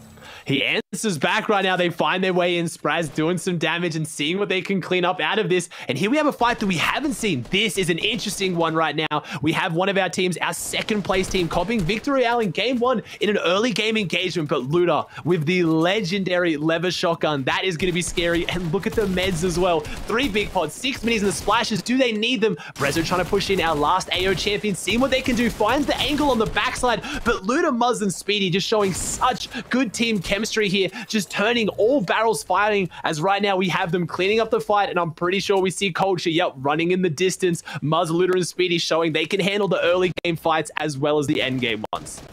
Yeah, and that wasn't just like any team. That was a pretty dominant team right there in Brezzo and company, right? A champion in his own right. Here, though, hopping over repost, Tyrax and Forbes. Man, they just love these early game battles. Forbes this time is going to be the first one to get tagged here. A little bit of a disadvantage. Going to have to pause and heal up. SPG's hopping in for the top, though, is Trixie, who's on the other side of the wall. Whoa, this is going back and forth now. This is going backwards and forwards, and this is a hard team right now. The SPG contingent right here, spray and pray game, and seeing if they can try and get some spray and maybe a little bit of praying, because they've got a very aggressive, very scary team at their doorstep right now. Repulse trying to make their way up. We talked about a few of those teams that said they were just going to play aggressive today. For Repulse, one of the players that is so confident in his ability, knowing that he's going to make finals either way. He's going to try and run through this one. Repulse toe-to-toe. Will Repulse actually lose to Trixie here? Potentially. Such a close fight, and he does. The 126 Repulse can fall. Gods can bleed in this scenario right now as Trixie is pushing his way back outside the box. Forbes and Tyrax, though, are going to make their way up here, so I don't think Trixie's going to make it out. But honestly, gave them a run for their money. As I say that, Trixie really fighting back and finally falling, but took down Repulse in the process right now. This fight at Caddy Corners and Weather Station is dragged out, so there's quite a few eyes still here. And not only that, we're seeing a repeat of Repulse falling. Game 1, Game 2, the first to go down in the trio. He's being a bit of the weak link where normally he's the pillar. He's the foundation. He's the strength of that trio. So, again, Repulse needs to get his head in the game here and not lose those engagements, especially that one. Interestingly, he had all advantage. He had every right to win that fight, the shield advantage walking into it, and the tags initially. But we're going to hop into another fight, Colossal Coliseum. This is a great place to take a battle because, once you're inside, it's like you're in a dome. You're in a mega dome. You're in basically a trapped zone that the fights are going to be able to play out, and not many players are going to be able to third party your way in, right? They have to literally physically get into this area, which is a lot of a risk, right, for most, and they won't be making that commitment for the most part. I'm one to admit, gone down multiple times inside Coliseum, try to put up a wall, and there's an archway, there's a statue. There is so many awkward positions and awkward builds in this area that makes me just never want to step foot in it, because if someone has the experience of fighting in this area, they have a massive advantage over you, knowing where builds can and cannot place. But this one kind of going down to outside on the edge of Coliseum, as we see a very different zone to first game. First game, we had a far southwest zone. Now we have a far northeast, as we have Tyrax and Forbes still at Caddy Corners. I think this has to have been a reboot play for Repulse potentially, but right now we have them on 4 eliminations combined, but they are so far from the next zone. Yeah, for sure. But 4 eliminations, that's what they want. They want to take these fights regardless of the distance. Here, though, we're going to jump back into the Salty Towers first that we've seen it here on the date. It seems like things are looking pretty good for Yonda and company, but again, the HP, bit of a disadvantage, just swinging on in from their rotates on the outskirts of the map. They will be able to heal off. It seems like, is this Walker, Goji here? They're just going to rotate on out. Yeah, that's going to try and get out if they can here. This is Goeg Zalka, and I've actually been informed, my bad, I'm missing the start. I was like, who is this player? I was like, Arnak. I was like, Goeg and Zalka, insanely well-known. Who do they pick up? Some underrated player? No, it is Scammed. Very, very well-known, very aggressive, solid controller player from OCE. So this is a very, very solid team. Goeg and Zalka, no strangers to popping off in FNCS in the past, doing so insanely well as a duo during FNCS. So we'll see if Forbes Repulse, they make the rotate. They're in retail, but man, that cost them. They've got the med kit, potentially might need a campfire here, as we have Remy and Pace, another team who has unfortunately felt the wrath of a long, prolonged fight that didn't go their way, having to make such, I don't want to call it a dead side rotate monster. No one's here. This is just, I don't think they made the choice to go this way. I think it's literally the only way they can get to zone. Yeah, no doubt about it. It's the only way they're going to be able to get there, and at least they have, the bow to work with. Now, granted, it's not like the old one. It will run out of gasoline. They're going to be stuck out there eventually. So hopefully they get far, very deep into the new zone. Jumping back into things, though. Look, now things are going to settle, right? Now the dust is starting to settle. Everyone's going to start pacing on down and trying to find these good holds. Sayo, Zedox, and Bathan, they had high ground coming into half and half out in the previous zone. They took some fights, and I mean, it didn't quite go their way at some point or another. It became somewhat of a tug of war. A lot of teams ended up trading hands before it was Muzz's team who ended up securing that high ground hold. So you don't want to make mistakes, right? Especially when you have those advantages that late in the rounds. Yeah, that late in the rounds is going to be pretty brutal right now as Repulse pushing up here. Hey, we don't need meds. Let's just take these guys. Let's eliminate them. But unfortunately for them, it is Speedy, Muzz, and Luda. And that is not the team that you want to try and get your refresh on if you're Forbes right now, who has no shield. Looks like they're handing some back over from Tyrax, but they are really playing this one shambles. And maybe they recognize it's a good team. Potentially the skins. I didn't see who's Speedy. Okay, they're wearing Aura. Not a skin they're completely known for. I know Muzz is someone to always rep power, always has the back bling on. But never mind, they're going to push in regardless, whether they know it's them or not. And unfortunately, this is what happens. OCE, a region with crazy skill discrepancy, but if you jump in on another good team, they are going to take you down. But Speedy falls as well, so potentially almost winning this one. Muzz and Luda on the back foot right now, seeing if they can make something out of this. Tyrax falls. I believe Repulse was still alive, but this has taken its toll. They've lost Speedy. They're near enough Dirty Dogs for a reboot, but it's still going to be quite difficult to get off. And man, Repulse really living up to his name. You talked about it. He's a player who's known internationally. Is this what you're expecting, Monster? I mean, I was expecting him to pop off, but not like this. Not taking on the first place team. And unfortunately, Rapid does find Repulse at his rotate on out, so he's not going to survive. Damn. That's a full team wipe. So fourth place team down and out of the competition. We almost saw an exchange of hands for a second there with the first and fourth, but ultimately, it is the team that's not in the lead that goes down. Yeah, that's the one right now. We still have our first place team up there again. Just to remind you guys, if you are following from home, going into this game, we had Will, Ronan, and Ashes in first on 51, Muzz, Luda, and Speedy in second on 38, and then Epic, Pyro, Spiker, FN, and Bailey FN in third on 34 points right now. So pretty big jump at the top there, and now with second place going down, Will, Ronan, and Ashes have the room to run away with this one. Yeah, we'll see it here. You see, you know, the rest is going to try and come off here. QC has to hold this all here. No, the cancel on the pickup. So that's a whole extra 10 seconds now to get Lupius up. That's a bit of a misplay. You cannot be making misplays this far into the competition. You've made it this far. And now Asto and company see that. Yeah, they understand. They want to take advantage of the misplay here. And they're just walking their way all the way through. No heals up, but it still is a 3v3. Has to be careful. The shot's going to trade both sides. It's going to be good. Keys is going to fall. Their entire team gets wiped out now. HVT trio is down. Unfortunately for them right now, and a team that, you know, doing all right. They got 3 eliminations now, 8 points on the boards. They got a few points in the first game, not unknown, but definitely stepping up things in this one when they're walking their way through. And I'm trying to think how this zone is going to play into Escher's, Will, and Ronan's playstyle. They do drop retail row. They have it uncontested, so a zone on this east side of the map, not looking too bad, not too far north either. They really only had to kind of, you know, cover that mountain in the dreaded Kami split areas everyone talks about in EU, that big area of the map near the bridge between Dirty Docks and Coliseum. It's a lot of open sight lines, but here we see it. We get our update. They made it through there clean and unscathed. They're sitting on that same south side of zone, so they haven't rotated far from retail. They didn't want to take the early rotate into center. They wanted to set up on the edge, and that's most likely for their Storm Surge tags, as they are a team that's uncontested. Yeah, no doubt about it. Here, though, now, Spiker, Bailey, Pyro, all looking out and about. You talk about some drop spots that are uncontested. That gives so much advantage. We already know, as Fallout has mentioned time and time again, about the fact that the drops that are, you know, being contested, being PvP'd out, you have such less chances to actually walk away with the entire crown, right? To be the king of the throne, you do have to, you know, play smart, be patient, and, you know, be decisive on how you want to take these battles at the draw spots, because they will turn around and bite you later in the rounds. Usos, Mantis, and District, though, trying to just hide out here, vibe out, and they pull a pretty favorable zone for what it's worth. It's just a northern draw. Yeah, and a team that's been incredibly quiet, the team that, you know, I would have thought that we would all be talking and watching was obviously Allington Worthy, a team that has a good drop, like you said, and I don't know if they were fought for it, I don't know if there was some other issues going on, but Jinx, Allington Worthy just having a very surprising first game here. We're going to see if maybe they can make something out of this one as they dropped it off. It's a fantastic zone. For as long as they got out early to get their Storm Surge teams walking in, they've got a really good shot to try and win this one, because they're going to have to make something big happen in game 2. Not because they're going to need it for any reason. I have massive faith in them, but they're the team that has more pressure on them than any other team. You have Jinx, the only 3 times FNCS winner in the world, winning in every single game mode, including the last trio. So there's a lot of pressure on them right now to try and do something big out of this. You know, that's a big title to uphold.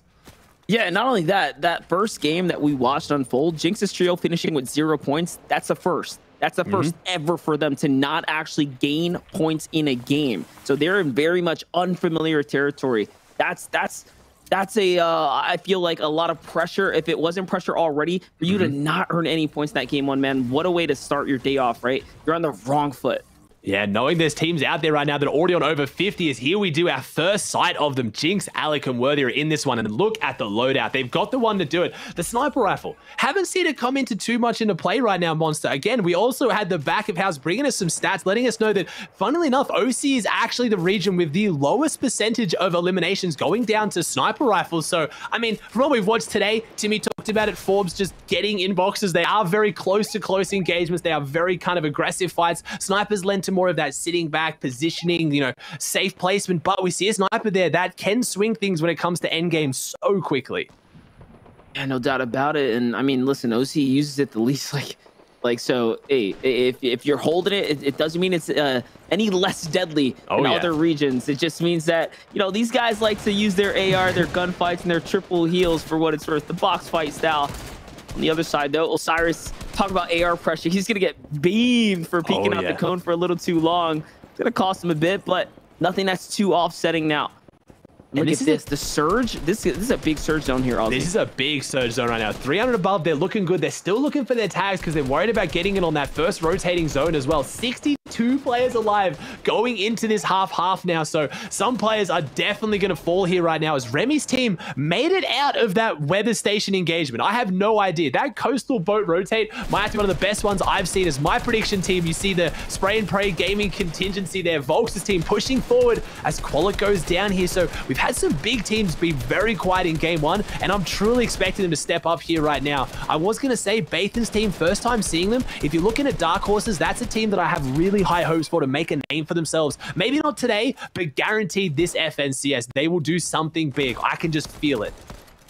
Yeah, no doubt about it. Here's that Remy team, like you mentioned. When we last saw them, they were on the boat moving on the outskirts. And how did they manage to find all this shield, extra health, legendary weapons? I don't know, but I have to assume it's the leftovers from Dirty Docks. Dirty Docks, such a great drop spot, right? And they were rotating right up the coast, so it might have just worked out perfectly for them. And also, let's not forget, the coast spawns loot, so for them to bounce back, that is great. And that's why, you know, you got to really appreciate teams that take those smart rotates and work around the outskirts. But let's talk about this now, Ozzy. What's more important is the half in, half out zone, and Slaya has the high ground. This is their opportunity now to swing back. They only got 20 points coming into this, right? And they had the least amount of elims in that last game for what it was worth. They just were not popping off like some of the other teams. And they're getting chopped out here. The pressure's coming out right now. We talked about it in the intro. Teams that aggressively play for height. Sorif looking up. He was considering the bouncer. He kept looking at the ground there. I think that was going to be a bouncer height play. But unfortunately, we see either Volks or Sync make the call to stay down here. If you're confused on who SPG Pengy is, it's none other than Volks.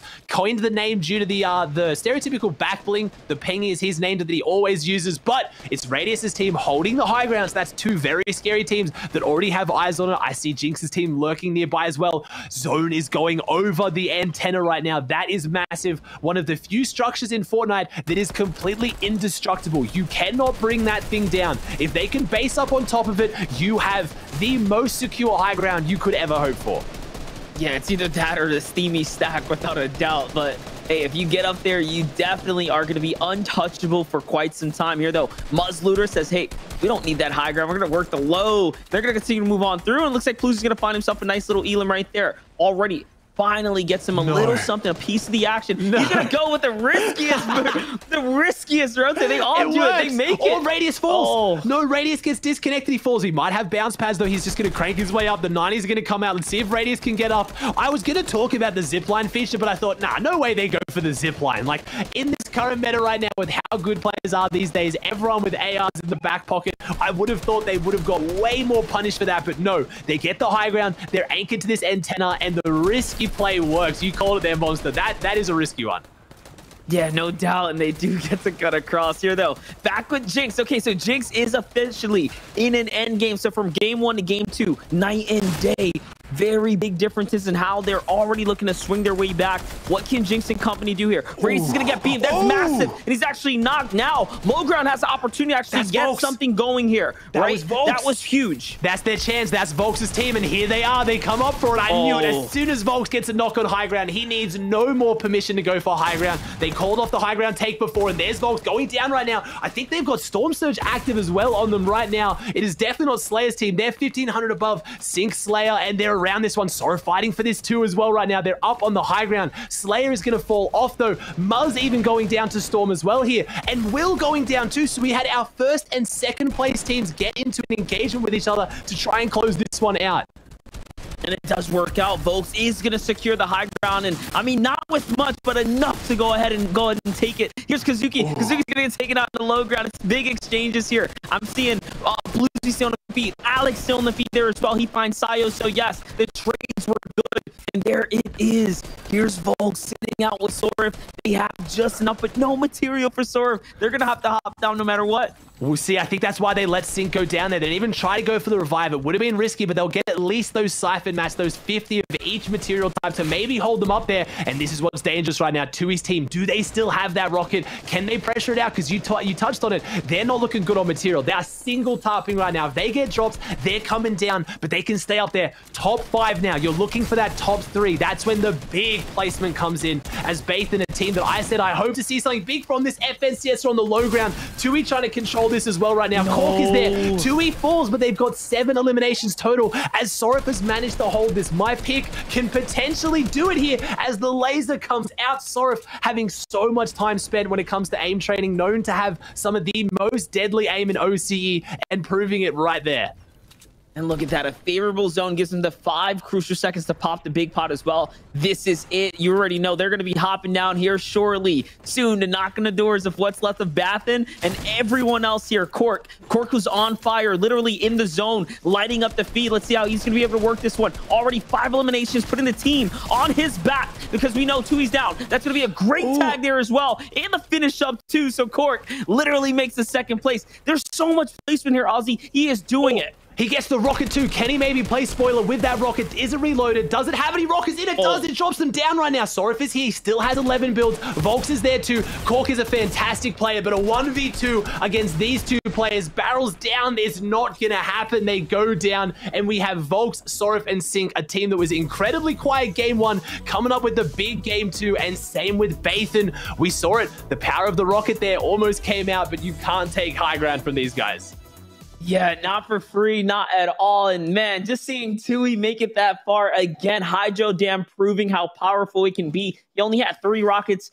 That's enough expression in its own to show that he was putting those missiles down when he needed to for the rotates, for the positioning, and of course to secure his way all the way to those final instances. So great game from him, but multiple great games from him.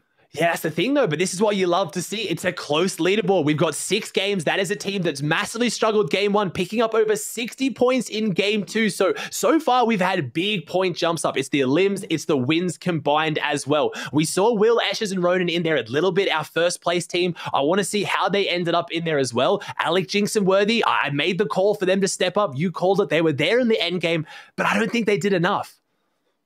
Yeah, no, they definitely fizzled out towards the tail end there, Ozzy. Yeah, they definitely fizzled out. We're going to have to see what we missed there. Maybe the analyst caught it for us. Break it down for us, guys. I want to see who is going to be on top of this leaderboard because it has to be close. Thanks, guys. As you said, it's already looking very, very close. Tons of elims flying around, especially by Repulse. And this time, of course, Ozzy, your prediction was on the money with Sync, Sorf, and Volks walking away with the Victory Royale. I mean, Timmy, let's start with you. How did you feel about that one? As the boys were asking, there were a couple key moments that kind of led to that Victory Royale. Yeah, so what we actually saw was them trying to take it half-half as well, right? So they actually chopped Slayer, Fluxy, and Radius's builds out, and they started to fall. And then later on, so they're obviously extremely focused on it. Later on, they saw a potential beam on Radius. They took him down, and they took height from there. Yeah, I think what was interesting there is that the two attempts to take high ground in 2 games in a row now. We've seen the team that had high ground in the early late game not able to maintain high ground. It was the retake that was successful both games in a row. Of course, it was Luder and Co. in game number 1. That game, it was Team Sync. So very impressive stuff on the retake here. A couple other interesting things that stood out to me. Well, it was the early game. It was this fight exactly. Vortex and Co. after a really, really strong game number 1. They get taken out early. It seems like they're 50-50 in Craggy Cliffs. That time it was by Zedox, Bathan, and GLM's newest addition, CO. So keep expecting that Craggy Cliffs fight to heat up. Yeah, absolutely. And not even that. Like, one of the biggest things, again, that I really was noticing, again, Repulse, W King. Something that we were expecting coming into this. They ended up with 5 elims by the time they got taken out. But as we watch all of these, we're still watching this fight get carried out in weather, and it's a bit of a 50-50. It's quite entertaining to watch, isn't it? Yeah, that is right. Always fun to watch that weather station fight, and of course the rotation over to Caddy Corner. I know that's where Nick Merckx and Cypher PK were dropping in their debut, their return to FNCS in the North American side of things. And then what was really interesting was this fight right here to me, this mid-game W key fight from Repulse. We had some word coming into this tournament that Repulse and team were just going to key the entire time, and that has certainly been true. However, it did not work out in their favor. They did get speedy early, as you see right here, the 3 of them just jumping right into his box, but it was Buzz and Luder who were able to clutch up in that 2v3, and they're able to get speedy up right after. Yeah, absolutely. They got him up, but unfortunately, they actually didn't do anything with it. One thing that I think was really, really important to note, watch how all of these guys are getting these elims. They're actually just running in the box and isolating one player. It's very, very good strategy from all of these teams, isolating a weak player and then jumping on them. And as we move towards half here, you see lots of the same stuff. People who are low on surge, but here we are.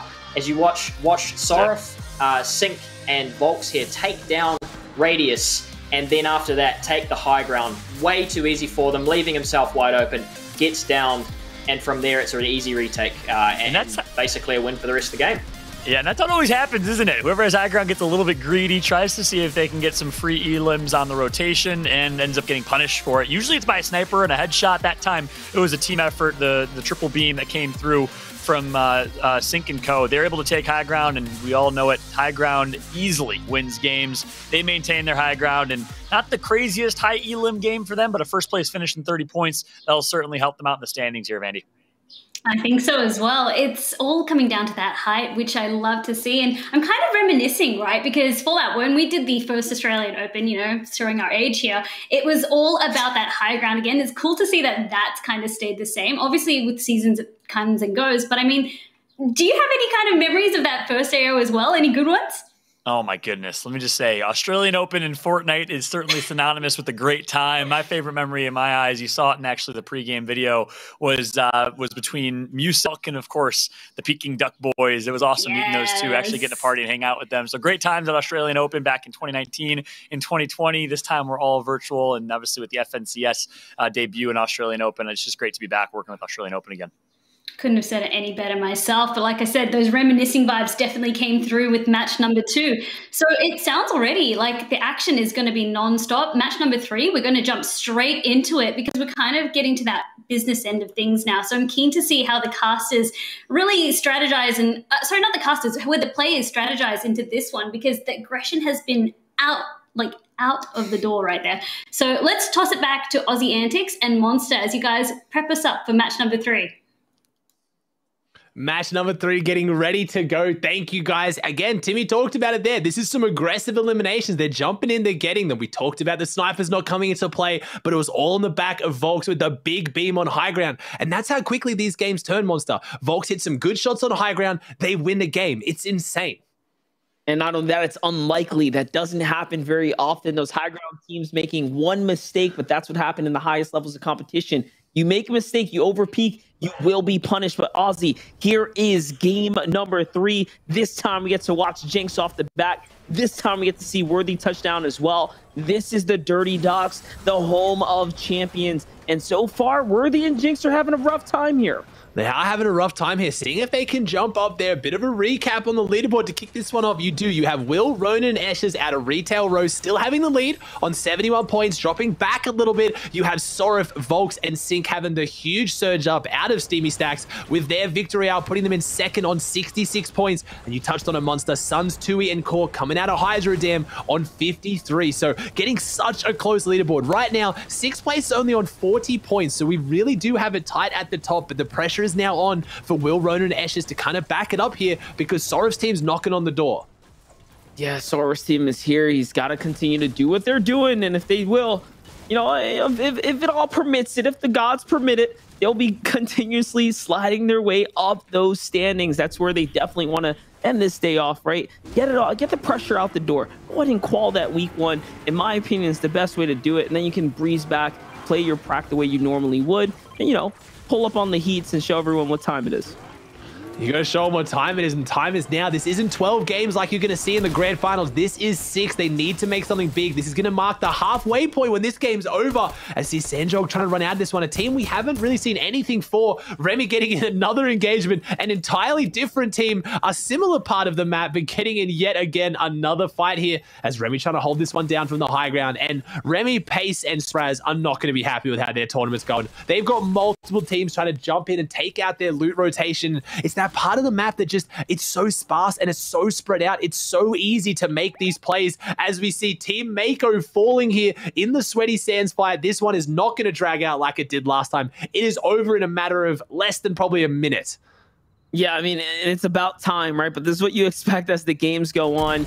It just, you know, maybe that game one was just a bit of a fluke. We tuned in at a time that, you know, the team wanted to hold down the gas station. But like you said, with Remy, Pace, and King here, they're having a hard time. They're having a hard time with players sniping into their loot routes. And, you know, if it's not one place, it's another. So, you know, that's just why they're so low in points. They're not really on track here. As Radius is going to fall here, Slaya has to come through, and they are. Slaya and Pluxy are here to go ahead and save the day. Yeah, they're going to come through and take this one out. And that's their Storm Surge as well. And they get this pick up here. They've even got it. Remy goes down, though. Zwitty's team firing back again.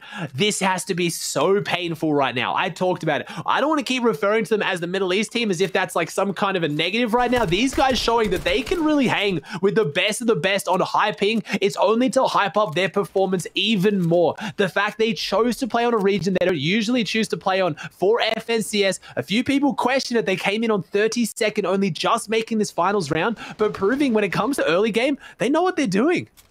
Yeah, listen, I had the pleasure of casting over Tago in 2019, so for him to still be competing, yeah, but like literally over a year later, and you know, honestly popping off for what it's worth, right? We're talking about a ping disadvantage on OCE, catching his own highlights, like that's a W in its own, and look, they're giving Remy, King, and of course Pace a run for their money. Like they're not making this easy at all. Pace being the distance away, you can see the 2v1, and now finally they get together. But listen, they've been operating in low and high ground perfectly, and the low ground peak there is going to punish King again. Yeah, they're going to try and punish this one if they can. Spraz making his way through down into this one, jumping back up. They don't have the best loadout, but it's enough to close this one out. I talk about handling it with the best of the best, and unfortunately can't handle them this game. 4 eliminations on the board. They have to get Remy back up. Maybe the eliminations being enough, and we have another team down here at Camp Cod, a spot that really can give you enough loot for multiple teams, but no one's here right now. This is a really good drop they have on lockdown for themselves, but only 11 points on the board. I'm expecting a bigger game from them here if they can try to pull it all together.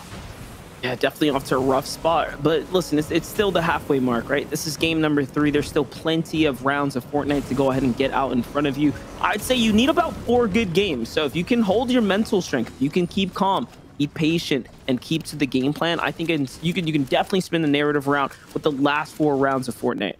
Yeah, I think that's what you got to try and do. You got to spin the narrative right now as Radius and Slayer's team playing so aggressive here in the mid game, clearly just wanting to kind of have some fun with this one. We talked about a few teams out there who are openly going to play very, very aggressive, not worrying too much about whether they get the top 10, because this is a team that wants to make sure they can play every week. They don't want to automatically qualify through here in week 1. They are that confident in their own gameplay, and that's why they're taking these hyper aggressive fights. And unfortunately for teams potentially like Aussie 4 Eyes, Fertix, and Ice, they're the ones who are going to be on the receiving end of just so much aggression. Yeah, no doubt about it. Four Eyes here is going to be the one getting pressured out the most here as he gets pinched from both sides. It's not looking good, but he claps back. What a great shot onto Slaya there. Literally a reaction shot as he lets him into the box. And oh my gosh, Radius just answers that one as well. So it's a tit for tat, a trade on both sides here. But it's looking like the power is still in Pluxy and company's hand. They are W-keying their way through this. Even the builds are going to break here. Snake's not going to have too much time left here now. Yeah, all they got to do is pinch and maneuver this one. Radius pressuring one wall, Fluxy on the other, but Fluxy actually goes for the revive on Slayer. Smart play there as well. The extra elimination is important, but if you get the revive, you don't have to go through the whole process and time of rebooting, as they're going to be able to find Snay anyway. But as I say that, really smart play here, getting into the sand. Fluxy's looking for this one. If they can get some shots, and no, Snay's not going to get away, gets pushed out of the sand, and Fluxy closes that one out. The insane mid-game aggression, 6 eliminations on the board. I'm talking about how they want to play aggressive, but I mean, they're going to get enough points eliminations alone to put them in top 10 at this rate. Yeah, definitely. And listen, Fluxy read that play like a book. He knew, hey, this guy's going to try and get away. We're not going to let him. He gets trapped there like a mouse in a trap, and all of a sudden it's all over. On the other side, though, not too far, just north, it's Basso Vortex and Wavy Jace, who's got a couple of options in front of them. Players at the Coliseum, players behind them trying to rotate on up.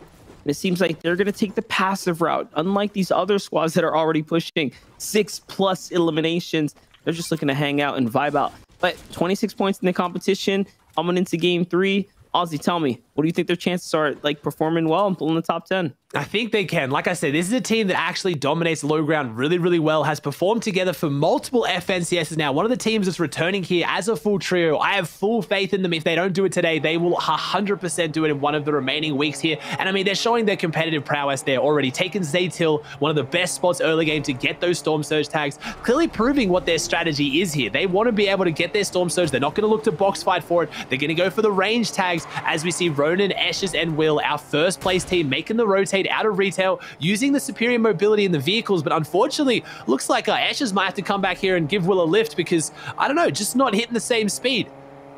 Yeah, what's going on here? Definitely, you know, kind of cruising on by. That's the difference in the vehicle. Shots will be coming in from the distance here, so you do still have to be careful. It's no safe cruise down these streets, not for too long. Here's a wide shot. Look at the map. You can see the wide spread of players on the southwestern portion here. They're going to be moving in nice and late. Everyone else basing up mainly in the middle already. Those sand rotates coming in so heavy. On the north side, basically clear as day. Sky's looking real nice up there. Weather's chilling. Probably how it is in Australia right now. I don't know. You tell me, Ozzy.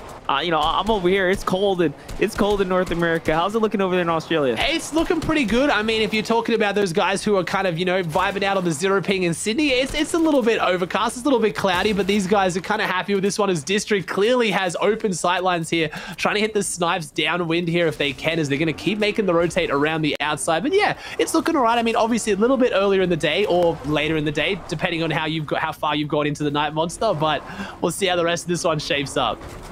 Yeah, no doubt about it. We'll see.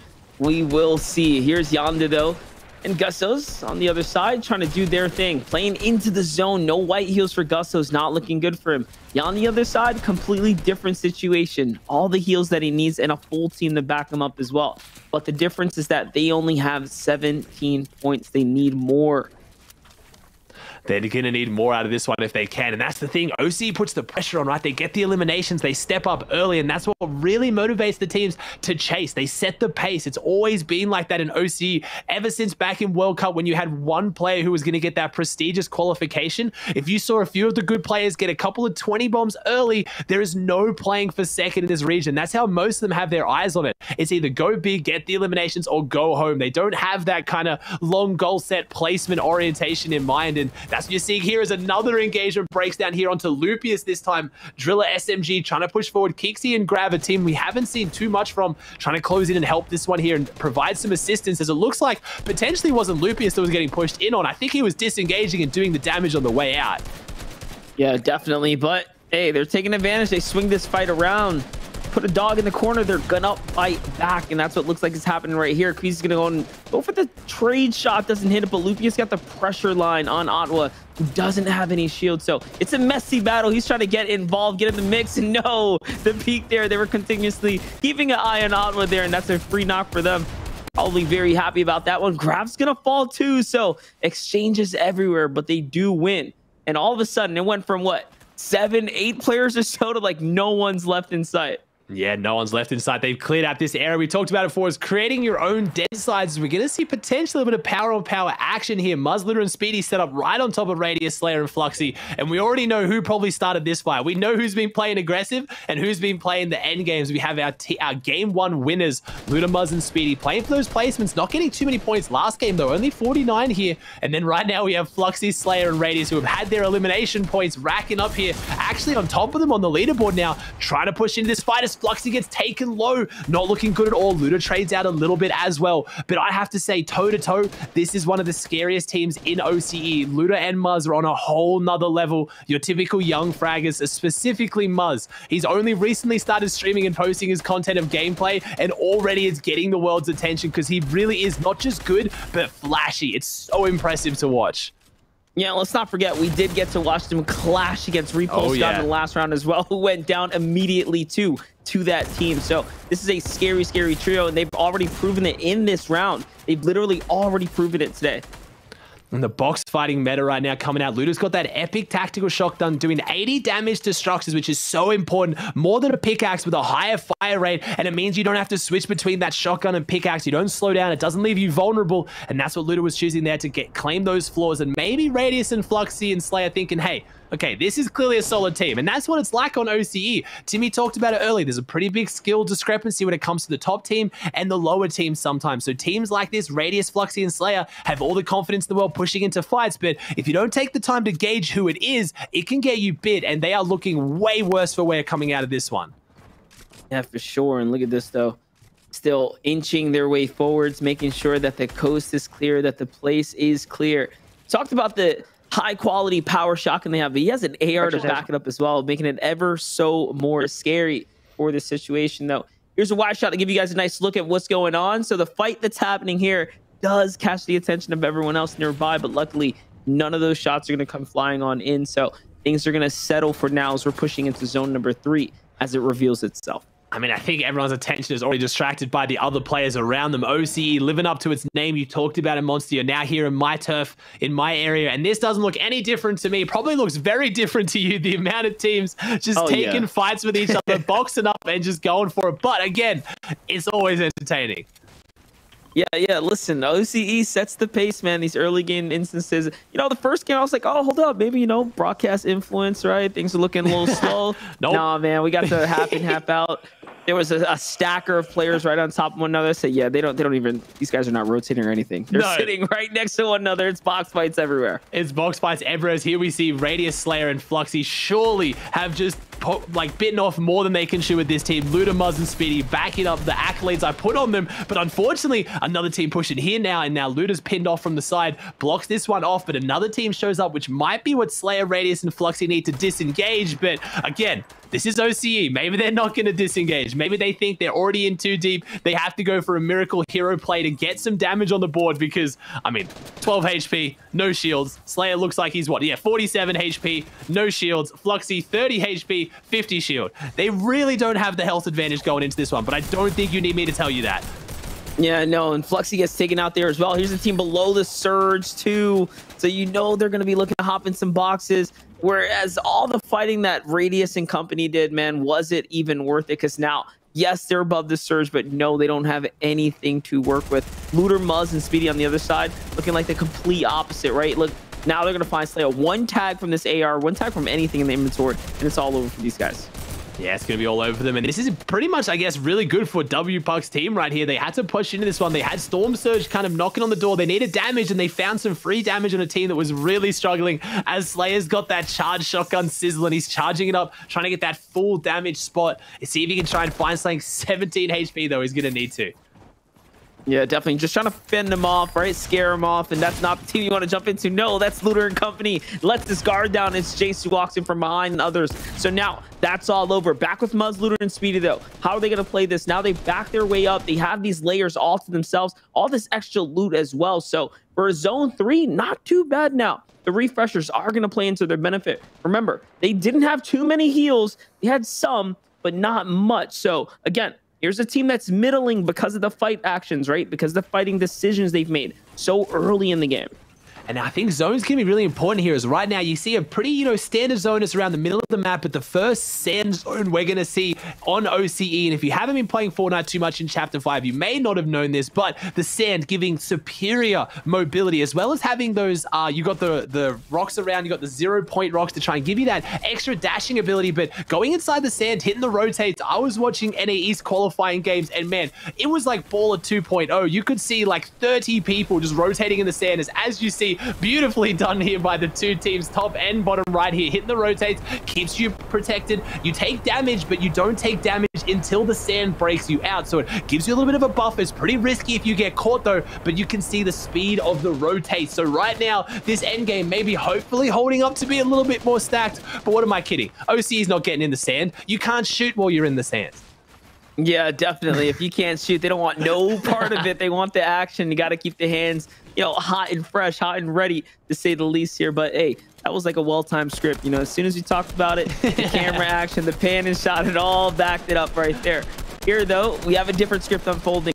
We have a team that's way down the standings here that needs to fight their way up. Not only that, it's looking like it might not make it to Surge at all because of the fact that there's so many teams now that are literally looking to fight and close this gap, right? Coming into this halfway mark. Coming to the half-point mark, and this is where it's so important. We've seen so many teams dominate once they get their high ground. We've seen a bit of a swing. Last game, Volks's team being able to take Radius's team off the high ground on half-half, but for the most part, once you get it, you're looking really, really good. And that's why you'll notice on the bottom right with this mini-map, a lot of the players choosing to set up on the edge. This is one of the main zones, and the first zone you really do want to set up on the edge, because the next zone is going to be what we call half-half. It's going to be half in the old Storm, half in the existing map. So you want to stay on the edge, because if you're in the middle, that's the only place that guarantees you don't get the zone. Where previous zones before this, 1, 2, and 3, middle of the zone is actually a good spot to be because it increases your chance of getting it. Yeah, no doubt about it. Let's see, and there's a couple teams like dead center right now as well, so they're gonna have to possibly make a move no matter what. That's gonna cost them a little bit, but we'll see how it all ends up shaking up and playing out. Back with Jinx, Alec, and Worthy, the Dirty Docs champs here. Now looking to get involved, and that's Bailey's squad on the other side of the wall. Bailey, who's doing pretty decent so far. I believe they were just on the bubble of the top 10. So got to continue to stay consistent. Actually, avoid teams like Worthy and these guys who are also just outside of that top 10 as well, trying to knock their way in after having a pretty decent game too. Not the greatest game one, actually scoring their first 0 points like we mentioned before. But on the other spectrum, it's Tui. Tui with the RPG in hand. RPG, and do they get the half-half? I think they may have actually got half-half here with the RPG on the very edge of it, I believe. Oof. Yes, on the very edge right now. But that means Luda, Speedy, and Muzz are pretty close, but I'm seeing a big amount of players on that south side that don't get it. And I think I just saw Storm Surge going onto Sorof's team here, as we now see Brezzo only 33 above. So potentially Volks, Sorov gonna have to make something happen here. Sync's gonna have to try and get in and get some damage. Not a team I'm used to seeing below Storm Surge. Maybe I couldn't have seen that as Tui with the downrange beam, with that legendary heavy assault rifle.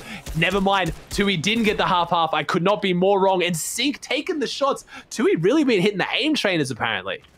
Yeah, definitely. Aim looking on point, especially that legendary AR, man. It does so much damage, even at distance. It's basically, every time it connects, it's almost a full 50 pot. Think about it that way. Think about how much of an upset, how much of a reset that is for teams that get tagged just one time on the peak. Here's Volks and company, though, looking to start putting in shots of their own now, because they absolutely have to. They're just barely above the Surge, and they may be okay now, but if the Surge carries into the next moving, which it most likely will, that'll be where the big problem is. You really want to come into that zone about 200 or so above to be safe and know that you're comfortable for those moving rotates.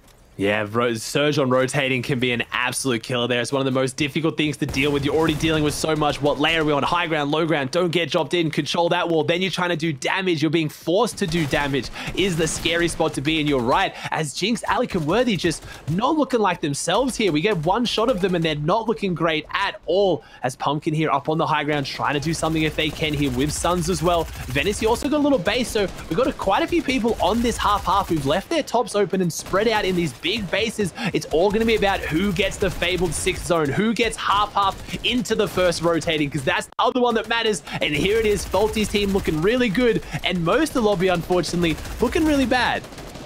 Yeah, and it looks like Trixie and them do pull the best zone, I guess, for this next moving, right? But Weiken, hard worker here, Pumpkin, right? They're going to go out and rotate around the outside as well. So they're going to get well in front of the zone too. Okay. And they're going to also be able to secure the loot. Remember, this is going to cut right through the edge of that Coliseum. So being that they have this natural high ground now, they will be able to really look down and ping players that want to try and rotate on the sand dune. Now, you notice that little dark line in the road means that players are going to get thrown out and thrusted out of the sand. If they're not ready for that, that is free beans for anyone on height. And there it is. Teams are just opening up. And look at the line of fire, the barrel shot. We talked about it. Augustus is going to fall there because of it.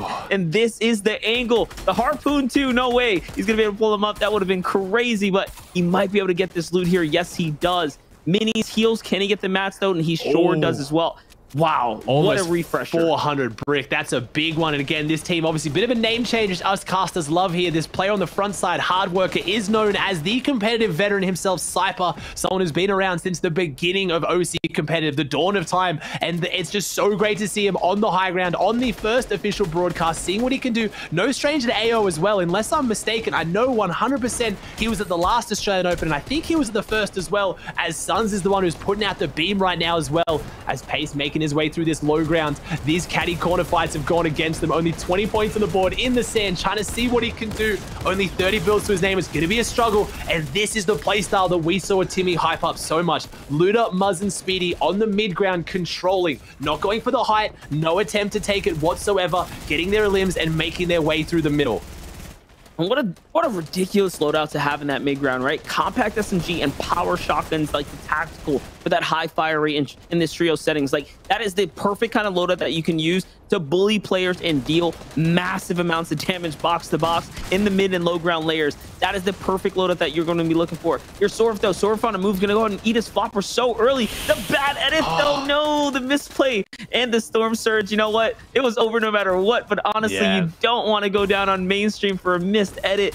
So all of a sudden now, again, they're also just not in shape right now where we expected them. So Jinx and Vokes' team, you know, I guess struggling a bit here tonight. Struggling a little bit here, and I haven't seen Escher's Will or Ronan too much here, but this is a team that was up there trying to push their way up into the very top in 4th place. We have them pushing through as Luda goes down now. It's going to be up to Speedy and Muzz, the dynamic duo. This is the duo who's been playing together for seasons now. Luda came in to fill out the trio, and Speedy goes down. I've been hyping him up all night long. Muzz, one of the best players in the region, in my opinion, but he's going to have to prove it here because he's doing it solo. The hardest way to do it in trios on a mid-ground layer that is now getting focused. He was actually 2nd height, which is a scary spot to be as Cypher's team is making their way, working it down. There is Raptor getting pushed down as well. They have to run from the onslaught of high ground because that is 3 solid players above you with so much firepower. Yeah, and look at this. We're in the last zone with 11 teams up. This is the most stacked game we've gotten to cast over so far as the placement goes, and no one wants to fall now. There's so much placement points just in fingertips reach, but you have to stay alive, and that's the hardest thing to ask for when high ground is putting down pressure the way they are. Look at the mid-ground teams all falling. How is Muzz still alive here with the limited mats that he has, literally working with anything? He still has Chunk Splash still. Plenty of opportunity. No, that's even better for Pumpkin. That's almost a perfect situation, perfect storm for high ground now to go ahead and secure the victory here.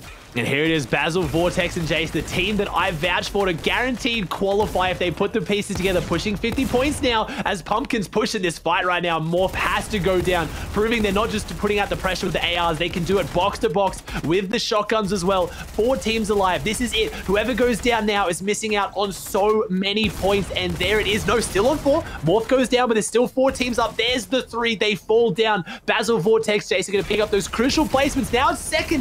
DJ clutched up the 3rd place as a solo. Boxes, here we go. Let's see who can make this one happen. I don't see Cypher anyway. Suns is looking healthy, so maybe going for the heal off, but never mind. Basil's fighting for the high ground.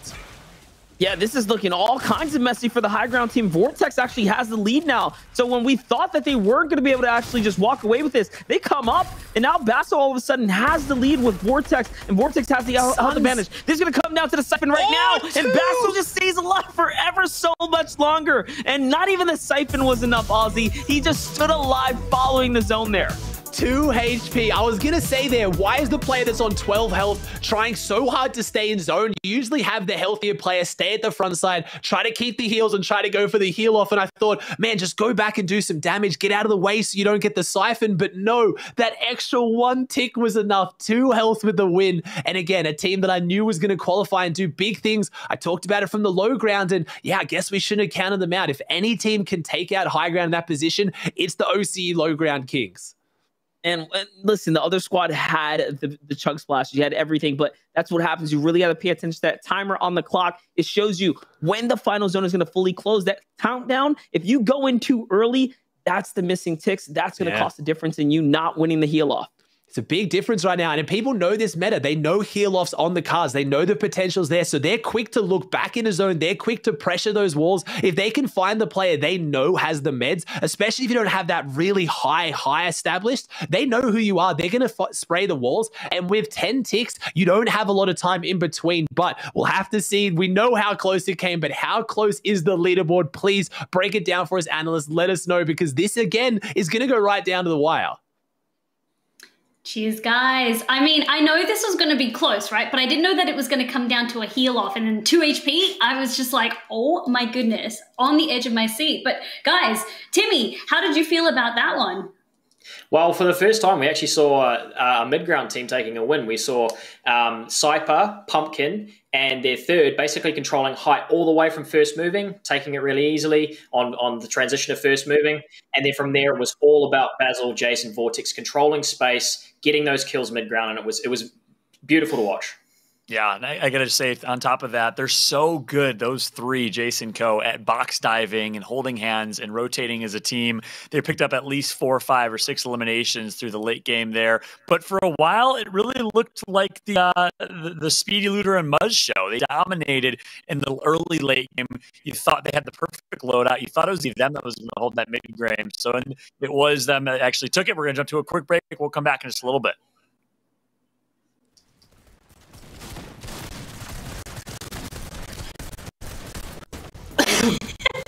I got played off the stage. I know, right?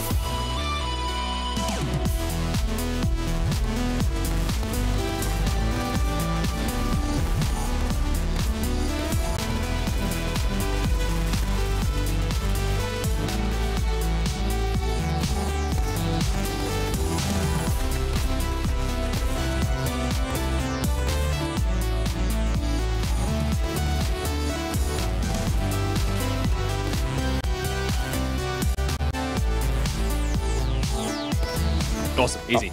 I'll just do it. Here we are. We are back. We are past the halfway point. We are going into game number 4. It is already underway, and the leaderboard is so close at the top. We have 74, 72, and 71 for the top 3, and 70 for 4th place. This is looking ridiculous. We're going to throw it into game 4 to see how it's going to break down, because this game is going to have to be the deciding point. Surely someone has that other game they need to jump through and surge through.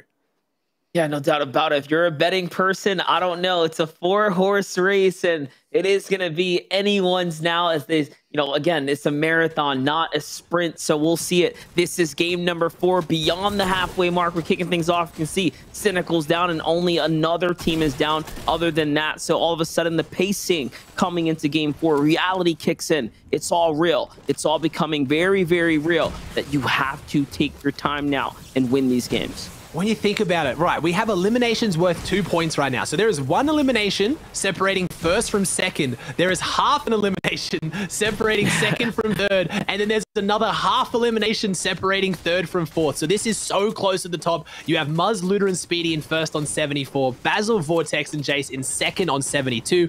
Will, Ronan, and Eshes in third on 71. And then Sorif, Volks, and Sink in fourth on 70. It is so close right now. Interesting to note as well, Will, Ronan, and Eshes the only team in the top 4 right now who don't have a victory royale.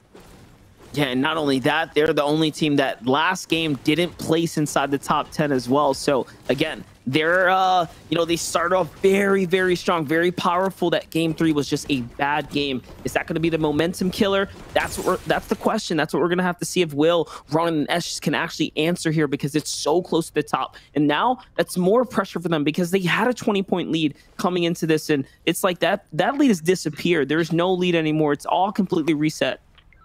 Yeah, and that's the thing. They came in. We have a quick stat here. The reigning OCE FNCS champions competing today consist of Jinx, Alec, and Worthy. And again, Jinx 3 times FNCS as well. If you somehow watch any OCE, you already know that statistic. But that is one you have to mention, especially when we're tuning into 15 points. I don't even know what's going wrong here today. Yeah, man, listen, y'all, it's anyone's game. They do have a couple of weeks, of course, to qual. Things should get easier for any tier 1 elite style trio right as the weekends go. But again, if you're a fan of any of these players that are having a rough one right now, it's a tough thing to watch, right? Watch your favorite teams, especially champion teams that are just better than the performances we're watching unfold. Even when they make it to those end games, like we saw them multiple times with all the loot in the world, they were still fizzling out. Things were still going wrong for them. So there's going to be a lot of review that needs to be done. There's going to be some patches in that gameplay that have to be hit up. Yeah, there's going to have to be some patches, as right now Mako's team definitely has those patches, and I think one of them is how they're playing this Sweaty Sands fight. They get a bit of loot, they stand up on these houses, and it just draws out into this massive long battle where no one ends up winning, and that's what their points have to show for it. As again, Brezzo, our last FNCS champion, in solos, obviously in lands, different environment, but still only 4 points combined in 3 games. They're averaging just over 1 point a game right now as they push in onto Sayo, Zedox, and Bather, who's been having a better tournament, but still not a phenomenal one by their own standards. Yeah, no, but listen, 36 points, that's still a top 15 situation, right? That's still, you're just right there. You're not in the back half. You're not in the front half. You're right in the middle. You can swing either which way. And there's a team you want to fight. You want to fight a team without that many points, a team that's struggling so far. So for Zedox, for Sayo, for Bathan here, I think they're chilling. I think they're feeling really good. The shield crack there is going to be enough to, again, give them the confidence swing of what they're looking for. Brezzo's trying to sneak up, though. This is very scary. This is very scary. Brezzo, obviously on that controller too, can lay down some serious pressure, but not hitting a single shot here, unfortunately. No. Has the high ground control, but just wasn't really the kind of, I don't know, the advantage you wanted to see from such a sneaky engagement, as we now have all the teams here kind of culminating on this one, as Brezzo's on the high ground, only 36 builds, and it's going to turn on into a full-on realistic 3v3 build fight here. I don't even know what's going on. Brezzo getting in. They managed to signal out one of the players. Zedox goes down, found in a box by himself, and Culture and Brezzo make their way into this fight. Crack it open. That's 1 elimination, but are you going to get the other 2? Oh, and they're holding them too, trying to get the max surge off of it. Sayo is going to continue to watch this from a distance, though. And I don't know, if I'm this team, I actually want to back up here, right? Like I said, they are in the literal middle of the pack. They are just on the front half of this pack here. And for them to stick around and fight this team in Brezzo, Like, I mean, I don't know. It just doesn't seem very worth it right now. You might just want to go ahead and take your time. But hey, it's OCE we're talking about here. I've already said my fair share before about teams looking to disengage, and they just say, no, monster. We're not going to do that. We're going to continue to fight these out tooth and nail all the way through to the very end. And look, even against better judgment, you can see how it can play out. The dragon shotty. I think that's actually the first time we've seen it here today. It can be so lethal and so unforgiving, though, if you miss that shot as Bridge making his way down. He has the SMG in the back pocket. See what they can do as Bathan steps out here, goes toe-to-toe with Culture, backs himself to win this one. Only has a little bit of builds, and then Culture gets knocked here. So Bathan is going down swinging, trying to jump up into that 40-point threshold. Like you said, they're around that top 15. They want to secure that top 10 to make sure they qualify. No builds left. Almost that could have been so bad. Monster this high off the ground, going to side jump, then realizing you have no builds. Luckily catches himself, but can he get Culture? Can he get the Siphon? Can he get the Mats? Bathan, look behind you. Oh my gosh, that was so close. That was actually his ramp, so he canceled the heal, almost made the edit, missed this pixel, missed it by a pixel. He would have got the Siphon there too. So close. Here's hard worker though. Cypher looking to put the sniper shot in, and no, he's actually gonna miss it. His team's gonna get sniped in return as well from Four Eyes, another team that's looking off in the distance. This is such a scrappy fight right now. And look, everyone's got eyes on the field. The team on the mountain, that's Four Eyes team coming out of Craggy Cliffs, I'm assuming. And then you can see that they can see right into the Coliseum where there's what, 3, 9, maybe 12 players here. My gosh.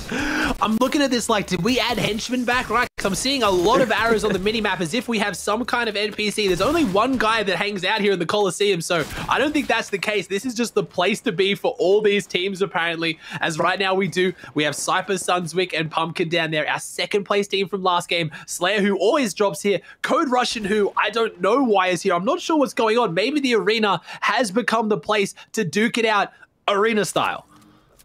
Yeah, and look, Mammal off in the distance. Top 10 there were Asto and OAH Meadow too. So again, teams vibing out, literally big squads in the nearby area. And look, Sunwick is actually going to finish up Slayer. So Slayer is down. He's out for the count right now. He's down for the count here, and they're going to try and push their way. As you see that qualifying format here, that's the round 4, different to round 3 scoring. Victory Royale is going to net you 30 points total. Second place gets 25, third gets 20, and then fourth only gets 14. That's where that big jump occurs that we've been talking about. Top 3 is where it all matters, and each elimination is 2 points total as well. So that's why you're seeing teams on really high points and really low. You get a couple eliminations and a 7th, you're actually really not looking that good. Yeah, for sure. And this team here is playing the zone nice and late, and everyone's going to be looking to disengage. So there are some smart plays to be made here for OCE. Okay, proving me all wrong. Looking for the... Oh, I lied. Okay, now they're looking to find another team. They found the one on the side. You will learn, Monster. You will learn. They're always looking to fight. Maybe they just didn't see the opponent. That's usually the reason why they're running the other direction. If they've seen them, they're probably going to fight them. But no, never mind. Lupius, Grav, and Keeksy are going to hit this rotate. Zone's not too fast, so it's not the worst time to take a fight if you really want to. And I have to think with the rotate around the backside, no, it's for the campfire. Okay, we're going to play this smart. We're going to get every little bit of health we can. And then we're going to run at the team. I was going to say, what are the chances we just run a prediction right now and like let chat vote whether or not they're going to W key that team with the vehicle? Either way, we'll never know. We're going to hop over to Kazi Russian, Spy 5, 2 Elims already in the Coliseum. One of those 12 players that we counted out earlier, maybe even more now. So many squads, so many teams here. And because this is the central hub, because this is the place to be basically to catch the next zone, look, there's more players migrating in. The sand just helps everyone do that as well. Yeah, the sand makes it so much easier around this area of the map as well. You've got the 0-point rocks, which I have tested, by the way, are actually faster than sand, but you always feel so scared. You break it, you go to pick it up, and you know for that half a second while you pop it, you are so vulnerable to that deadly headshot snipe. So always sketchy to use, especially when you have this many players with this many sightlines. But you got to think right now, Vortex's team, our game 3 winning team, is looking so healthy on that northeast side of the map right now. Just no one anywhere near them. Yeah, and look at that. You can see, like you said, they're just sitting up there just outside the steaming stacks, looking for that nice, slow, late rotate. Let everyone else do the hard work for you, right? Let everyone else battle it out. So Volks is going to be coming in nice and late, slow off the rotate. Here's Cork still alive. Cyrex up. SPG's DJ still there too. Sunswick, like we said, who took out Slaya. And Cypher, Pumpkin, and Sunswick, kudos to them, respect to them, because they're in 6th place. Those elims that they picked up, that full trio wipe, puts them one step closer to top 5. They're literally fighting their way up. Whereas Cork and company, they're off in the distance. They're not in the Coliseum. They're not in the fights. They're trying to play passive, trying to play slow. Be safe here, right? 2 different game styles, 2 different sides of the coin, but both equally as effective. Yeah, both equally effective in how they're playing it, but it's just... Why is everyone at the Coliseum? I guess it's middle of the map. It's a structure that can't be broken. You can take the high ground, but it'd be so amazing to see this zone just close ever and ever so more around Coliseum, and then it just becomes the absolute RNG coin flip of do you get half or the first rotating, because that's what's going to have to dictate this, because none of these teams are going to want to move fast, and I didn't really get too many eyes on the material there, Monster, but looking at these bases and how little material there is inside Coliseum, surely they're not looking too hot. Yeah, I mean, that's what I was going to say. I was like, if you're here, you're probably thinking, hey, maybe we can just go ahead and refresh, refarm upright, and control some decent layering, some decent ground. And that's what Pumpkin and company are doing here. But I mean, they were here way early, right? They were here for the fight. They were here for the refresher on the battle. Here, Sorf is going to hit a nice shot and a body tag to follow up there. That was just filthy of a shot there. A cold shot served up. Hold up. Sandro is going to get to his squad. So, okay. Not the knock he's looking for, but definitely a great way to kick this off and continue to dominate the spacing that they're holding, because this is the latest team to rotate into the zone. And 69 players alive, 24 teams here, so they're just under that 70 threshold for Storm Surge. But remember, it was Volk, Sorif, and Sync who struggled so heavily with Storm Surge last game, so those little body snipes are actually huge. 100 free damage like that for no return is massive. They really need to get more of those on the board if they want to have a consistent game here, especially with their positioning. I've talked about the teams that are on those edges with no one around them. They are one of those teams, and now they've got to make the very open sightline rotate to get to the Coliseum. They're going to be able to use the sand. They can maybe use those 0-point rocks, but either way, they're going to be very open.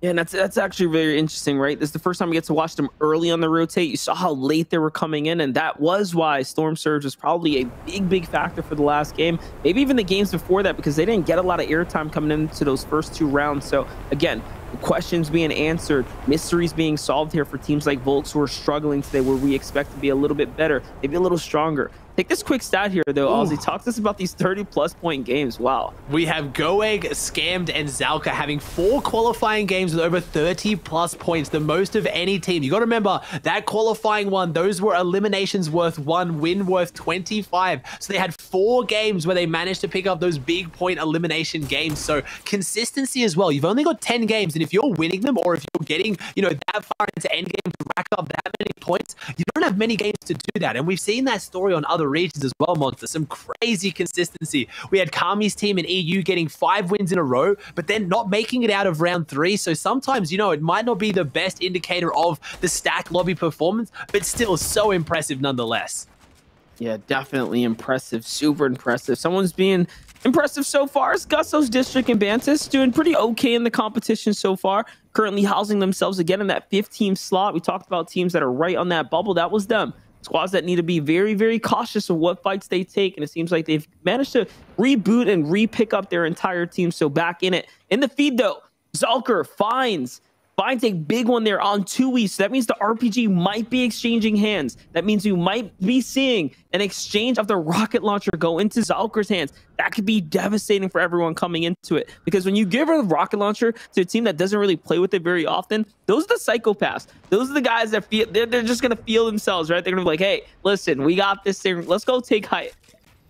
Let's go do something, because you got to do something big at this point in the game. Only 6 games. This is game number 4. It's really your time to jump up. This format does reward that big elimination win for high points, and that's how Epic has kind of gone about with the logic on this one. Round 4, you want to reward the eliminations when you're versing harder opponents, and you want to be able to reward those really consistent top 3s. That does allow for teams, though, who haven't been playing as consistently to have huge leaps and bounds forward, like we saw with Ronan, Eshes, and Will, who are still up there on the leaderboard, despite kind of fizzling out after their game 1. But it means they can do it again, or anyone else can do it as well. As a team like Spike, it doesn't maybe do too much, 40 points on the board, a decent part of zone, but this one is just closing in more and more around the Coliseum. Yeah, I mean, right now, zone 4 is going to determine itself. Normally, right here in the zone 3, you want to be right in the middle, and it is going to do just that. It's going to pull dead center, so the Coliseum is not going to be the place, the home, the territory that this is going to end in. Not just yet, at least. Remember, half in, half out can still draw right back to the Coliseum. Those moving zones, when they start pulling the distance, those max distances go far. They go well and beyond several hundred meters. So, again, it will potentially come back around. And if it does, that's a good sign. That's an omen, a positive omen for anyone that has old material there, because you have to think about it. Teams that got there early, they invested a lot in refreshing, refarming that entire structure out. Yeah, that's what you got to be able to do. You got to get that material back that you spend as well to take it into endgame if you don't get the zones that you need. As here it is, maybe our first chance to see Zwitty, Fizz, and Toggle in the endgame. Your boy, who again, you know, has been around for a very long time, maybe dropping the ego and changing up the strategy, finding a different spot to try and land, because if they did land Weather Station, either went a lot better and they hit a really good rotate, because they are on the complete opposite side of the map for that. I mean, I don't know. I think so. They have 3 elims, so I have to assume they fought it out, and it probably just works for them. But hold up. Low ground team that seems to be in a desperate situation is putting their focus on up. It's Flaro, Sanjog, and again, Krids there, who you can see just from their health how low they are. They are in shambles. Like, those are the most scary teams that you have to avoid. Those are the teams that are going to grief your game, especially when you're setting up for half in, half out. You do not want to lose your shields or your material. It's very precious for you right now, and you're going to need it to move forward. And that's what's so sketchy when you look at OCE as a region. You have the top teams playing overly aggressive because they're confident to run through anyone. You have the lower teams having to play aggressive because something's gone wrong in their game plan. It really is just about playing defensive and avoiding it, or upping the ante and playing even more aggressive. As here we see our first example of the 0 points at endgame. Like I said, they're actually a better rotation tool than the sand. Once you get them off, you can jump further, it goes for a little bit longer, you can't get knocked or shot out, you can build while doing it, you can shoot while doing it, and that's what comes into its own here as 2E's team setting up on the edge of 4th zone, like I talked about earlier, trying to just hope for that half zone to pull onto their base. So remember, Sunswick was the one that caught Tui as well, just before that, so that means that he was picked up. It was just a knock. Luckily for Tui to be back in this game. That's a top 5 team we're talking about there.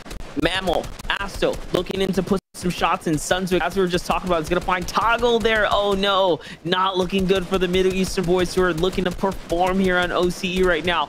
Fizz being pressured, Sanjog and company, that same shambles trio just nearby, will be able to play spoiler and pick up all that extra loot. And look, it's a max distance draw for everyone involved in the back portion of the zone. He said, hey, you thought this was going to Coliseum? No, absolutely not. It's going all the way back now. All the way back, and we have, is this Jace, Vortex, and Basil that are getting hit with Storm Surge? I think it is. Yeah, that's the indicator. It's not Cyrex here. They're taking the damage down below. They're not the only team. So as much as we talk about all this aggression from OCE, still so many players alive. 56 players alive. 22 teams right now. So they kind of have to do what they can to jump up right now as Basil's going up for this. They don't have much damage near them, though, because they only have 1 player on top of them. They're going to have to get max damage onto them if they can. Wait, we just watched some big exchanges here. 2nd versus 3rd place in the feed there. The exchanges are good for Basil, Vortex, and Jace, who find Ronin and Eshes confirmed eliminations in the feed. Don't know if Will's still alive. We will continue to keep an eye out on them. Remember, it was 74 points, 72 points, 71 points for the top 3 teams. That's how close it was coming into this. And already we're watching these big teams clash with one another. Big teams clashing, and it's all about who's going to get the high ground. You see it there. You see Volks, Sync, and Sorif in the distance. They are going to try and go for this one. Whoever gets first rotating, this is the challenge. Cork putting up the stairs saying, hey, we're not giving this up, but we're also not going to take easy damage from you. So wherever this first rotating zone goes in the next 16 seconds, will heavily decide who gets hype. But remember, that is Team 2E on the high ground. That is your RPG Rocket team. They have ultimate control. If they don't get first rotating, they can pressure across, as we see the pressure falling down onto this team. Vortex going down in the feed, Jace going down in the feed, Storm Surge just proving far too difficult. Yeah, so rough now for Basil's, again, in 2nd place right now, wants to maintain that lead, but already falling, you know, most of his teammates falling in just inside top 20 teams. They're far. They have a long trek to get to those placement points and anything else that's better. Here's Alex, Jinx, and Worthy, though, looking to make a miracle run out of there. terrible start, right? Offsetting their game one with 0 points. Never seen before for a team of their caliber, a team of their stature, and again, championship level for them, right? We talked about them being one of the most decorated here on the OCE region. And I mean, today, you couldn't tell. You really couldn't tell, but can they turn this around? Can they make this a miracle run? Here's that shot right there, though. Bouncer RPG's coming out. And I mean, I don't want to call Tui out for this one. Anyone would have seen it yesterday on social media. Tui making a questionable play with that bouncer RPG, potentially bouncing into his own RPG. And by I mean that, definitely bouncing into his own RPG. But that was when he was first place in the qualifying rounds, having a bit of fun. Right now, all focus will be on this one, showing that he can pull it off when it really counts. Defending a bit of the criticism he got here. Sun's going to anchor that build on the front side. Tui's going to play the mid layer and try and hold this one off as Cork plays the back layer. And that's their last rocket. I don't know about using it just there, but again, if this team keeps pushing up, I mean, if this zone keeps pushing up on top of Zate Hill, this is a spot for an end game to end. The Mountain of Mountains, one of the king's thrones here, but if they can't make their way up on top of it, they are all gonna fall.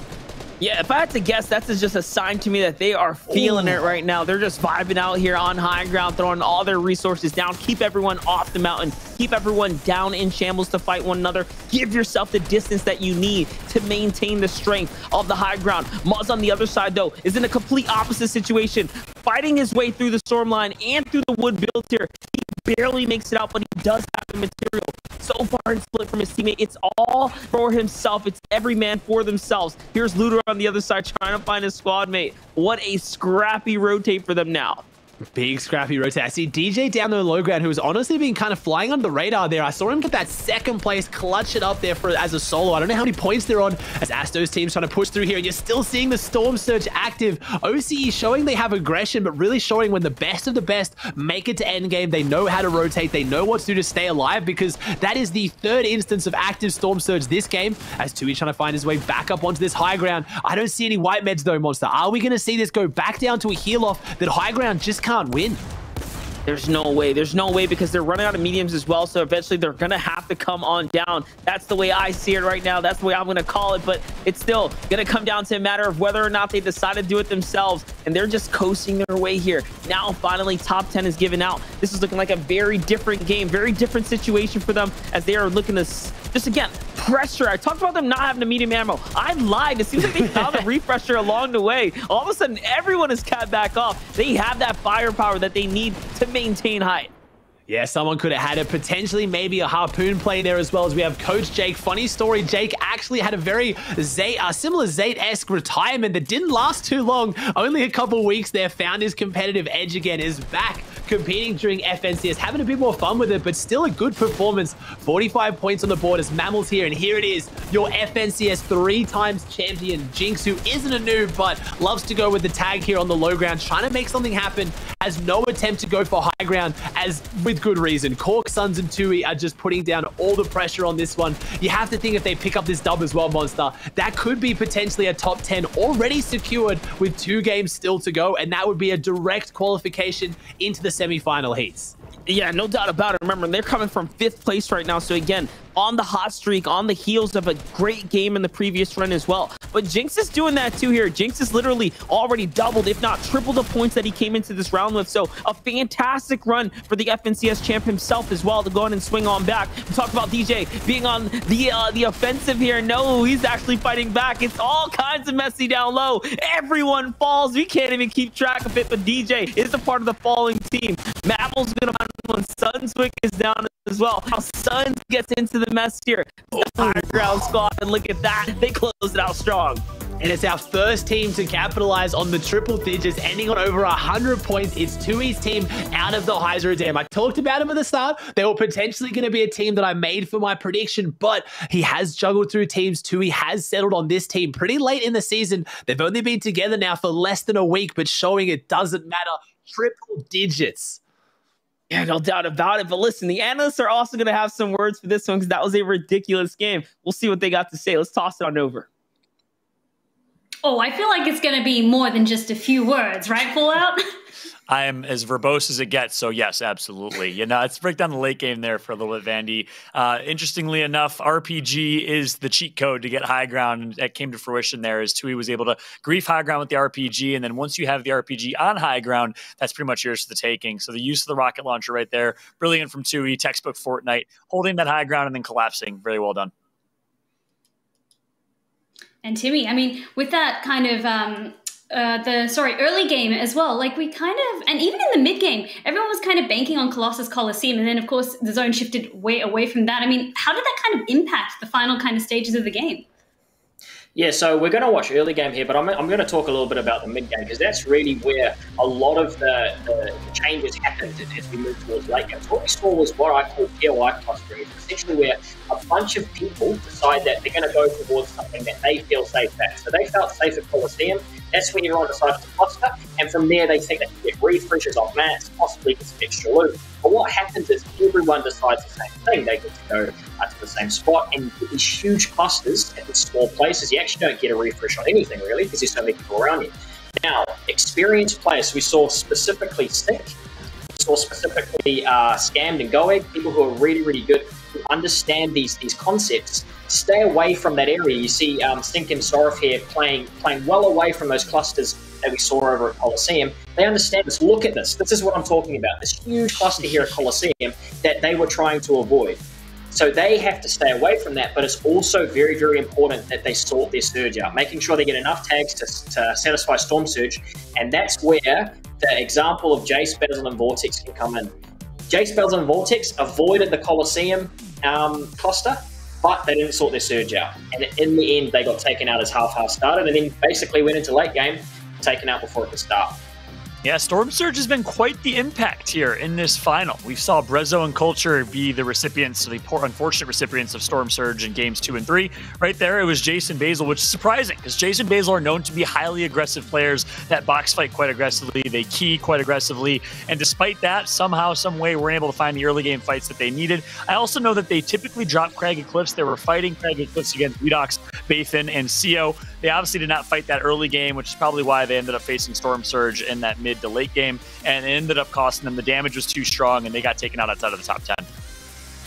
Yeah, absolutely. As this finishes up here, we saw Pumpkin, Suns, and Cypher coming in second again. Last time it was with high ground.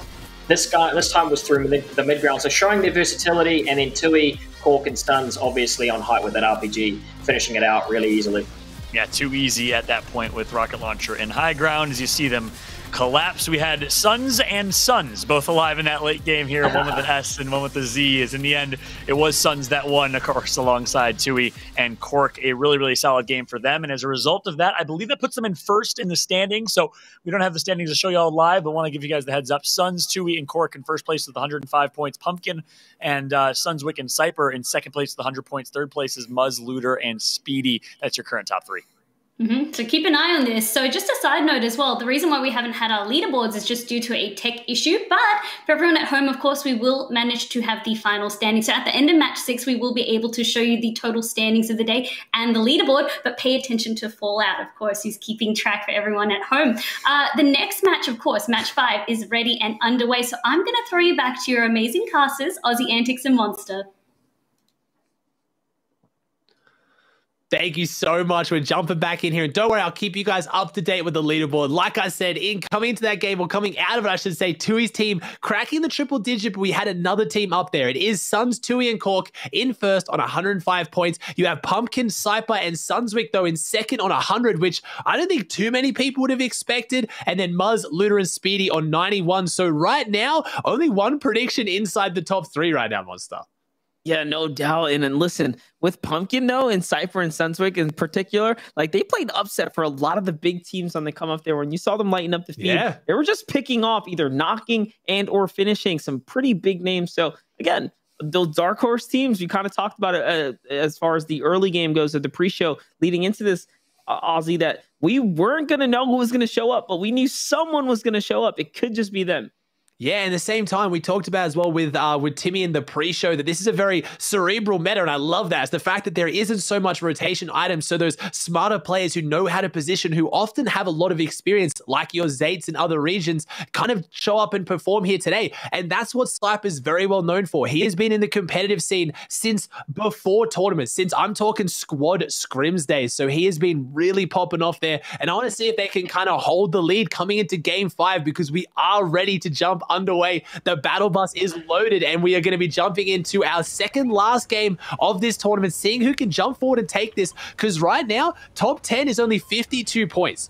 Monster, you can get 30 for a win with no eliminations. This is anyone's game to make qualifications into semis.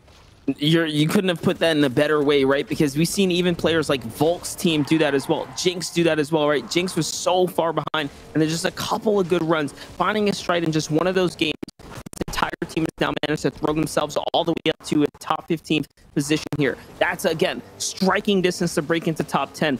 That's what they're fighting for ultimately, right? Is at least that top 10. And if not, the series points that come along with it, which again, ultimately that's a discussion in its own, but you still want to knock away that top 10 here if you can today. Looking at the map though, I'm looking at Dirty Docks. I'm seeing that there's a contestation going on there that I don't believe was happening before, so that is kind of interesting.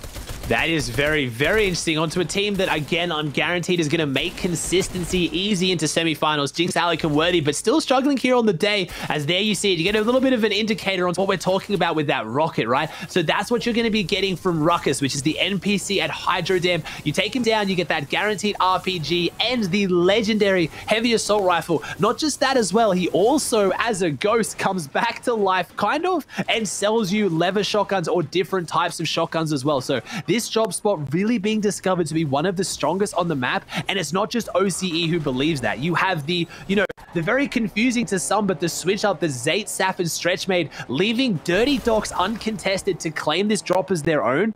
Didn't work too well for them this week in the qualifying rounds, but guaranteed to have a similar story to Tui, take it into the finals.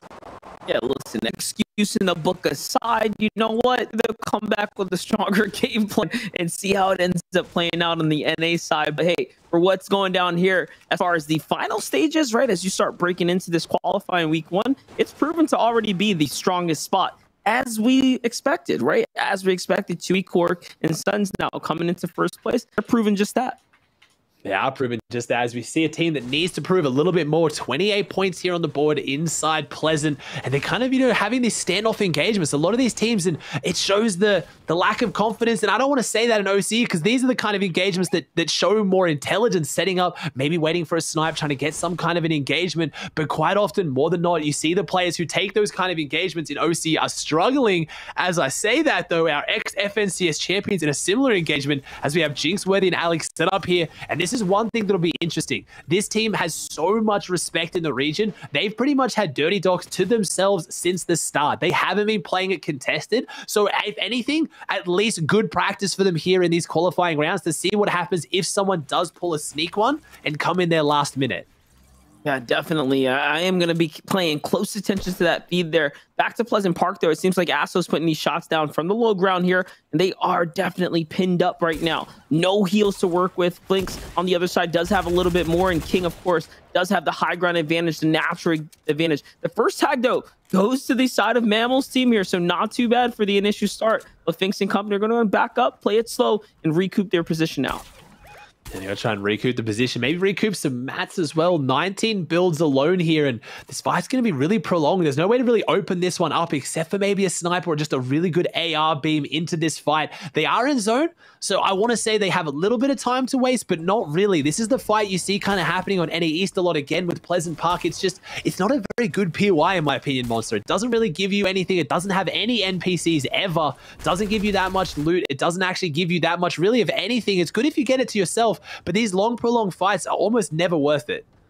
Yeah, I totally share that sentiment, by the way, especially if you don't get to that SERP truck in time on the rotate out. If you don't get that either, like this spot is just a dud across the board. So we'll see, though, a contested drop, a drawn out fight. It's really just, lowering both teams' chances for what it's worth. Not an exceptional drop by any means, but I guess it's the nostalgia that really draws people to it, right?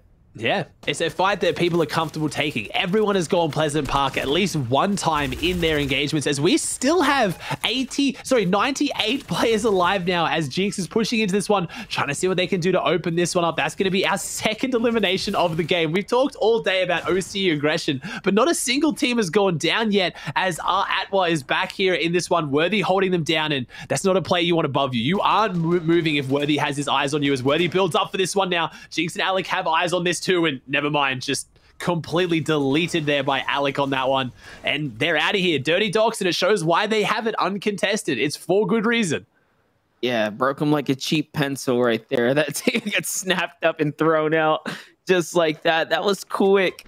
Hey, we talked about testing drops and getting a little bit of practice in. You know, I felt like maybe they would have a disadvantage not having the greatest hot streak so far of games today. But, you know, no, they completely proved us wrong on that one. They just say, hey, you know, things happen in lead up. But when we're feeling it, we're feeling it. They win that drop like it's nothing, even against, again, the sneaky surprise play there. So well played for them.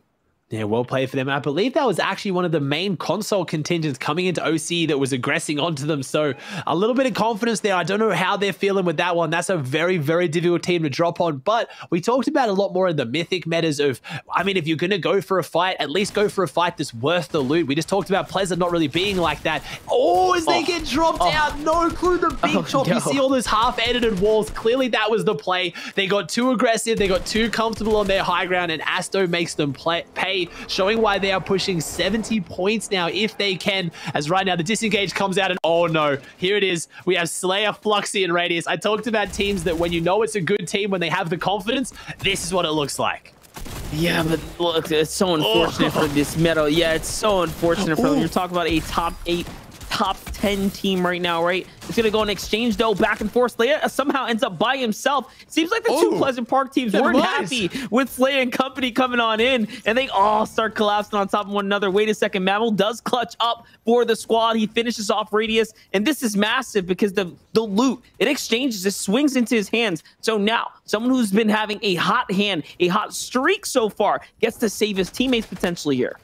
I don't think he's going to be able to save his teammates, though. I see another trio pushing in from that north side of Pleasant. Who is this right now? Mammal's in this one, trying to have this 1v1. Oh, no. Mammal. Was that a headshot snipe there? There it is. There's another player pushing in. Who is this, though? I didn't quite see it.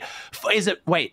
That wasn't Forbes, was it? No, it wasn't. Here we go. It's Basil, Vortex, and Jace pushing into this fight, as well as Bathan's team. What is going on? Pleasant Park is not worth this. It's not worth the positioning. It's not worth the loot right now, as Jace is going to fall back here. And now we have another full-on trio engagement building up and reinforcing on what is essentially the ruins of the previous engagement. Yeah, they rolled up in here thinking it was going to be a free Elan, but seeing how the metal came out, I think that was a good enough indicator to say, all right, these guys are in a power position. They clearly still have some really great resources, so they're going to back on off and not take the fight, not throw their chances of their top 5 slotting already. Remember, in this tail end in these games, this is game number 5. Only 2 more rounds of Fortnite in front of them. They just have to coast through for a top 10. Yeah, they got to try and coast into that top 10. That's what it means for a lot of these players. Most of these guys would be sitting pretty comfortable at getting in off consistency as well, because that's how this format works. You're actually getting triple the amount of teams and players are going to get in off consistency than getting that top 10. And maybe that's where a lot of this aggression comes from in OCE. This is going to be the first FNCS that doesn't have 2 heats. It actually has 4. So opening up even more spots through qualifying in each week, but also through consistency. So it's going to be a little bit interesting as we see a snipe coming out there, somehow finding some purchase, a bit of damage there, as this fight is going to be a big one on a big height, and I guess they're on a pretty good side of zone to have this fight. They're pretty far away from everybody else, but it's dragging out again.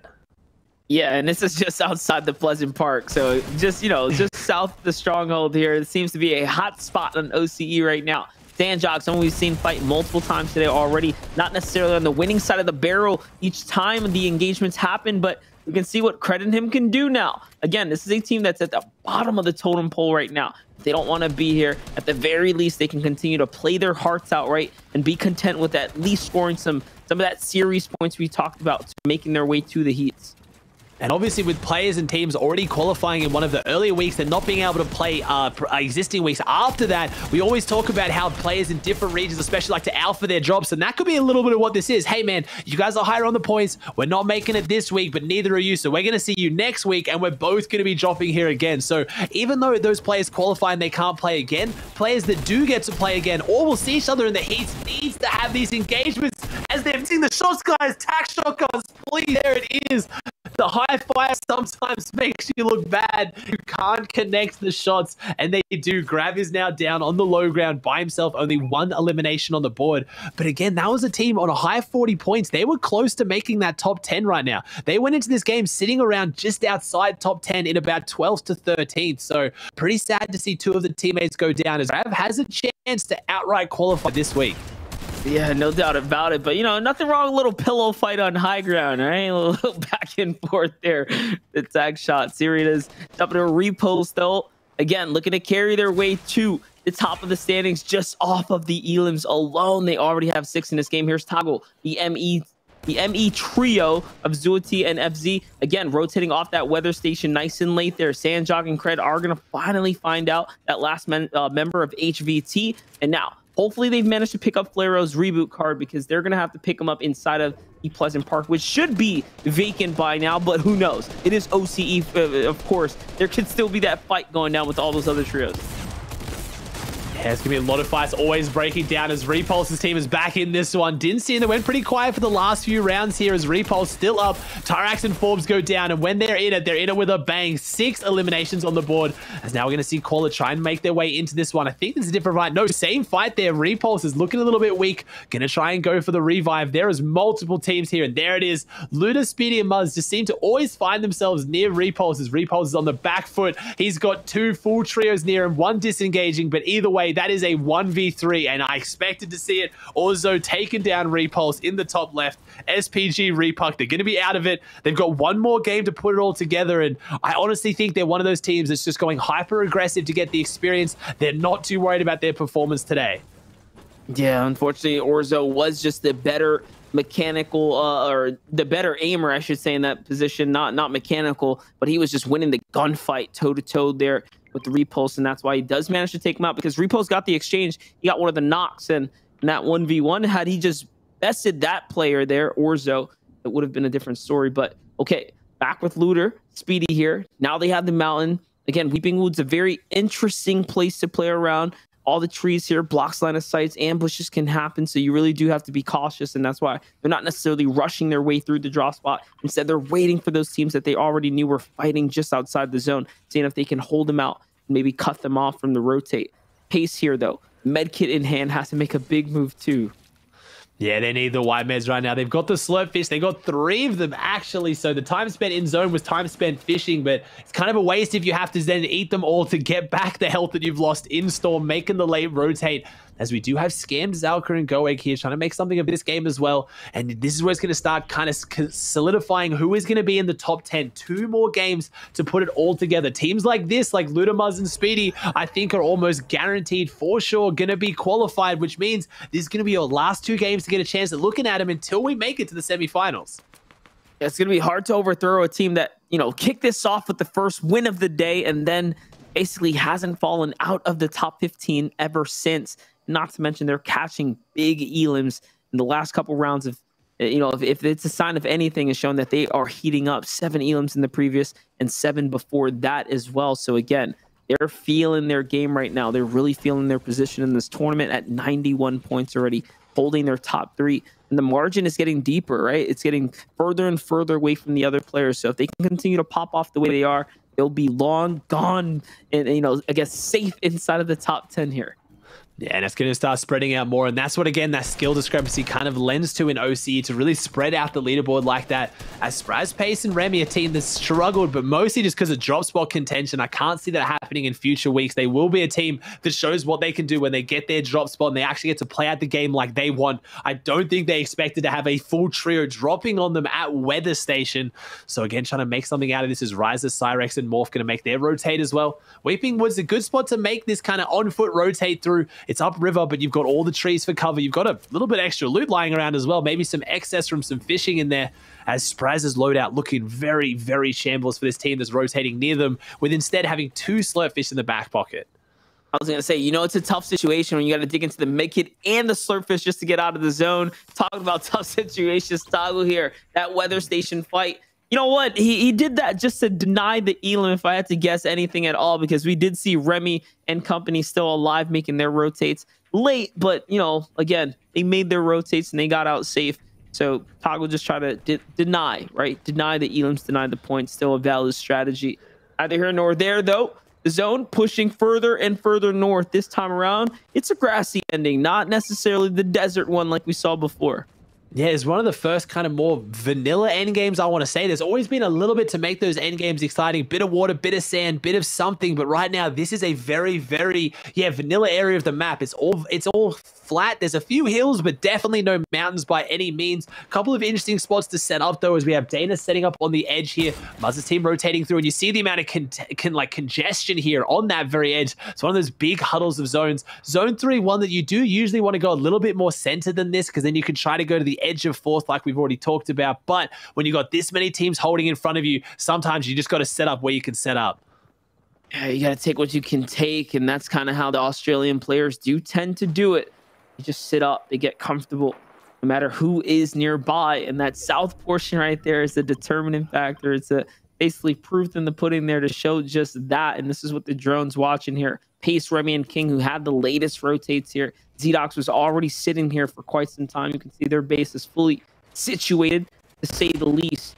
Now, though, who's going to move first? Little bush check there. The safety play. I think there's a trio in that bush. Oh, no, if not, they might be in the base nearby. Never mind, the map was deceiving for a second. I was going to say, what a lucky, just random bush check. Like, if he would have just hit the shot.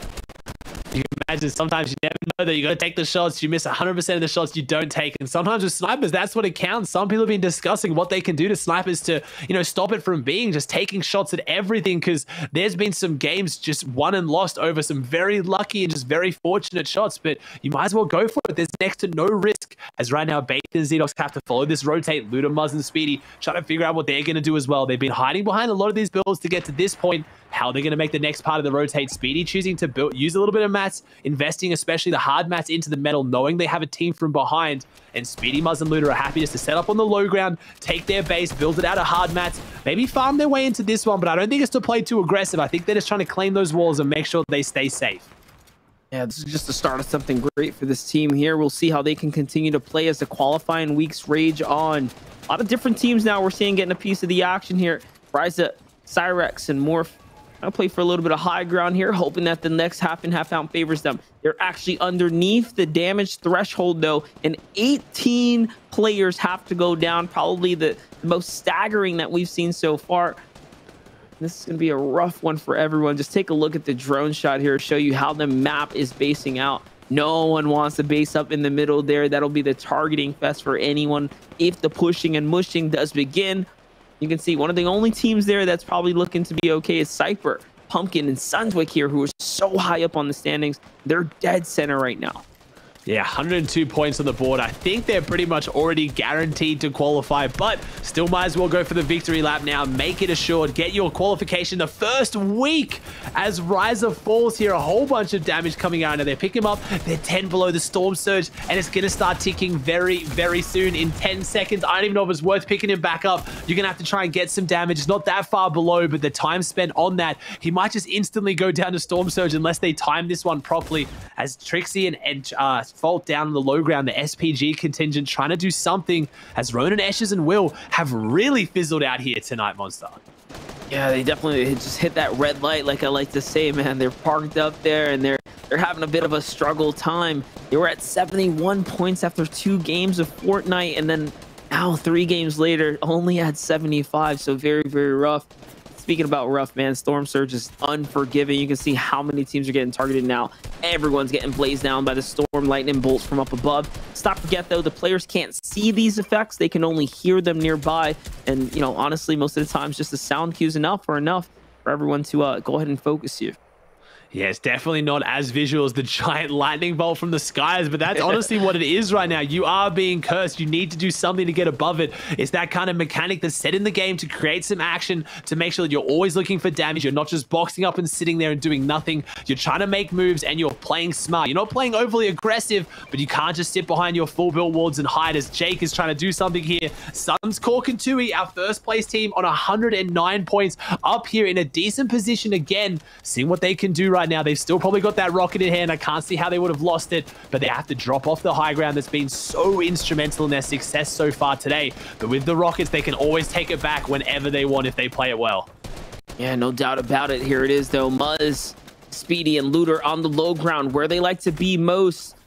You can see Suns is just nearby on the other side of the wall. So here it is, another big exchange. Third and first place, so close to one another, neck and neck in the competition already. Who can go ahead and make that victory lap, like you mentioned? Do it for the glory, right? Do it for the shows, just to say you go ahead. You know, you have what it takes, right? These lobbies, honestly, Ozzy, if you really think about it, they're about equivalent to what could be the grand finals. Honestly, they'll probably mirror the grand finals in a lot of the different ways, right? Like, we're just getting a taste of what's going to come for the finals weeks as these qualifying go on, as the heats come through.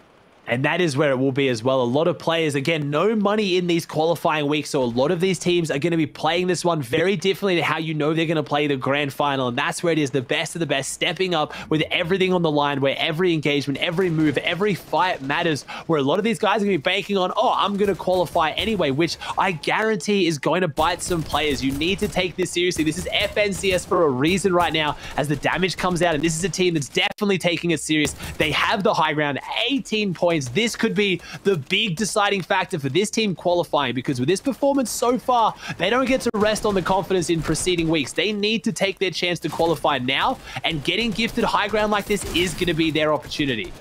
Yeah, definitely on the low ground, though. Speedy is going to get taken out, caught off guard. And now it's up to Looter and Muzz to play with one another, operate with one another on high ground, though. Taker and WPUC here, of course, holding it down right now. Sunswick on the other side, though, looking to start gathering some points here. Only a single elim for them, so that's not enough to close the gap of the other trios that are already finding a bunch. And look, Looter's gonna find more in the feed there. The Mako trio still up as well. It's gonna find Sorf there, so big knocks for him. And it seems like Volks is still alive too here, as Looter finally gets traded out now. So again, that rampage on the backstorm edge line there, not enough to keep him alive here now.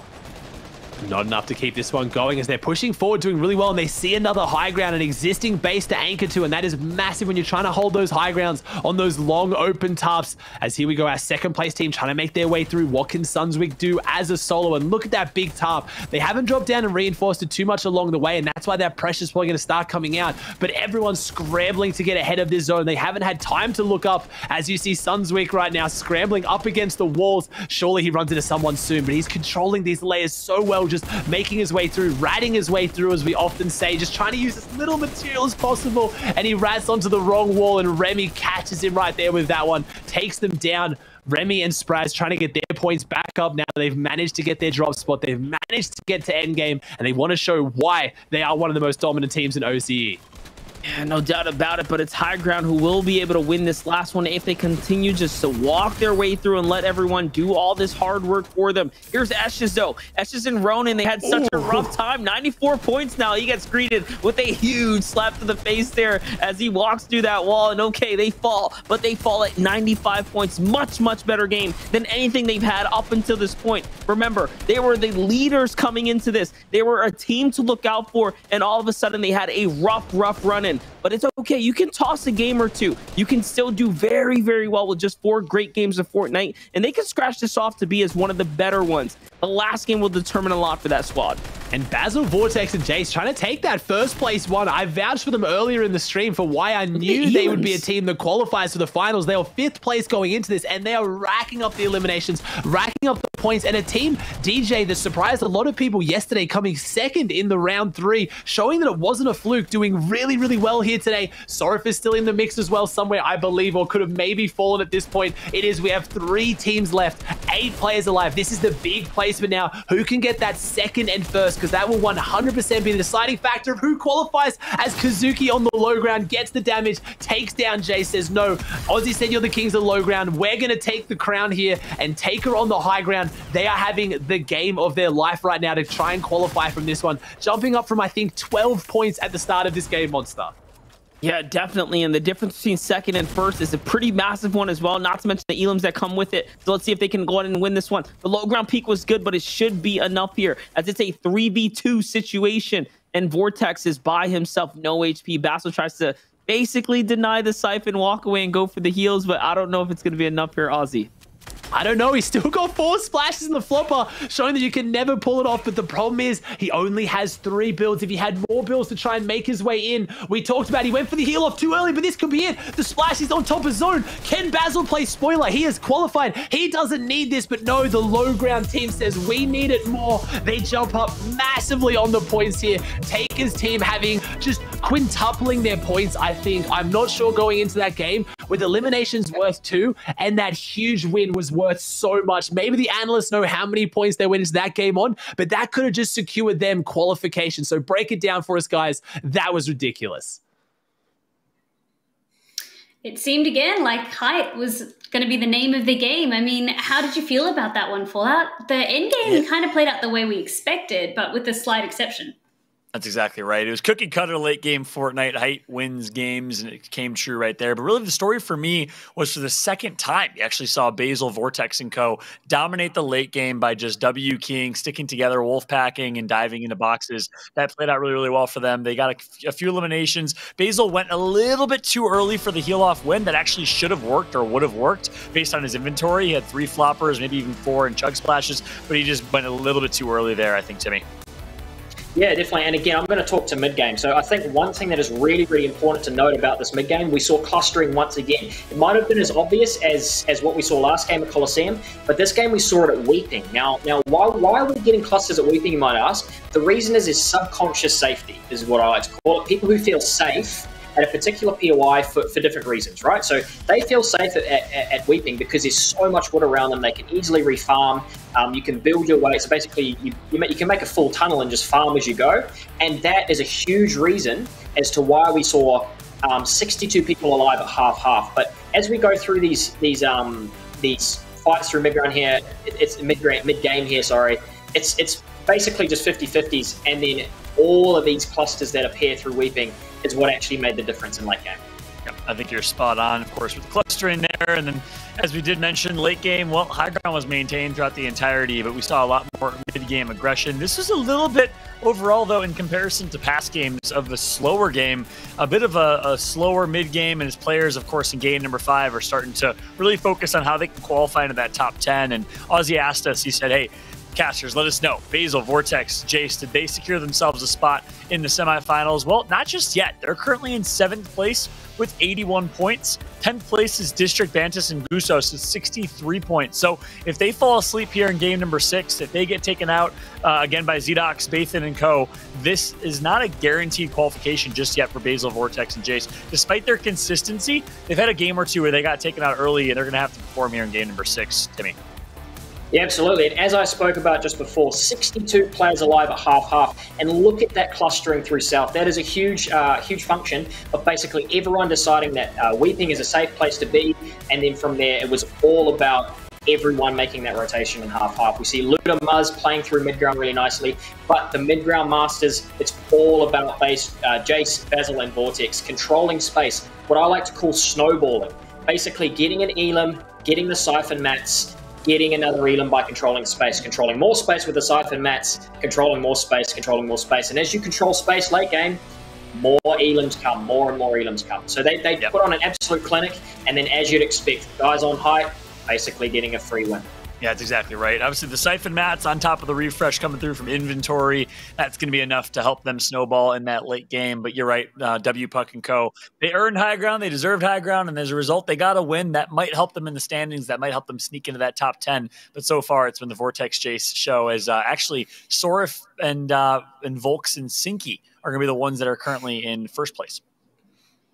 Pretty awesome to see, but like you said, we're going to have our top 10 revealed after this next game. We've got one more qualifier match to bring you, and of course, Aussie Antics and Monster will be your casters for this. So guys, for the final time today, please take it away for us. The final time of the day. And yes, it is incredibly close to the top. We do have a team potentially pulling away. And I mean, I talked about it. I said I was maybe going to call them as my prediction. I said after game 2 when they were struggling, there is no way this team doesn't make finals. And they are guaranteed already in first place. Basil, Vortex, and Jace on 124 points, Monster. Yeah, and that last game was a big one. So they came off of a first, a 13th, and now a second place again. Just consistency. And there was only that one bad game. It was that 30th on second. And you did call it. So they're popping off, man. They have the minutes alive to really show it. Yeah, they do. And again, we got second place, Sorif, Volks, and Sink, who was my prediction. Just saying, currently holding it down for the predictions. I don't do the best on predictions in other regions, so I'll take it on my hometown. They're on 115. You have Sorif, Volks, and Sink, but they're tied for second. You have Tui, Suns, and Cork also on 115. So it's incredibly close, but all eyes are going to be on that top 10. Who is going to secure that qualification? Who's going to automatically go through to the heats? Because some of the teams are going to be really looking out for that, especially that pop-off game we just saw from our high ground team. They really jumped up. I'm trying to see exactly where they jumped up to on the leaderboard, but that was a huge one. They jumped up into 10th, exactly 10th on 63 points. So they really needed that game.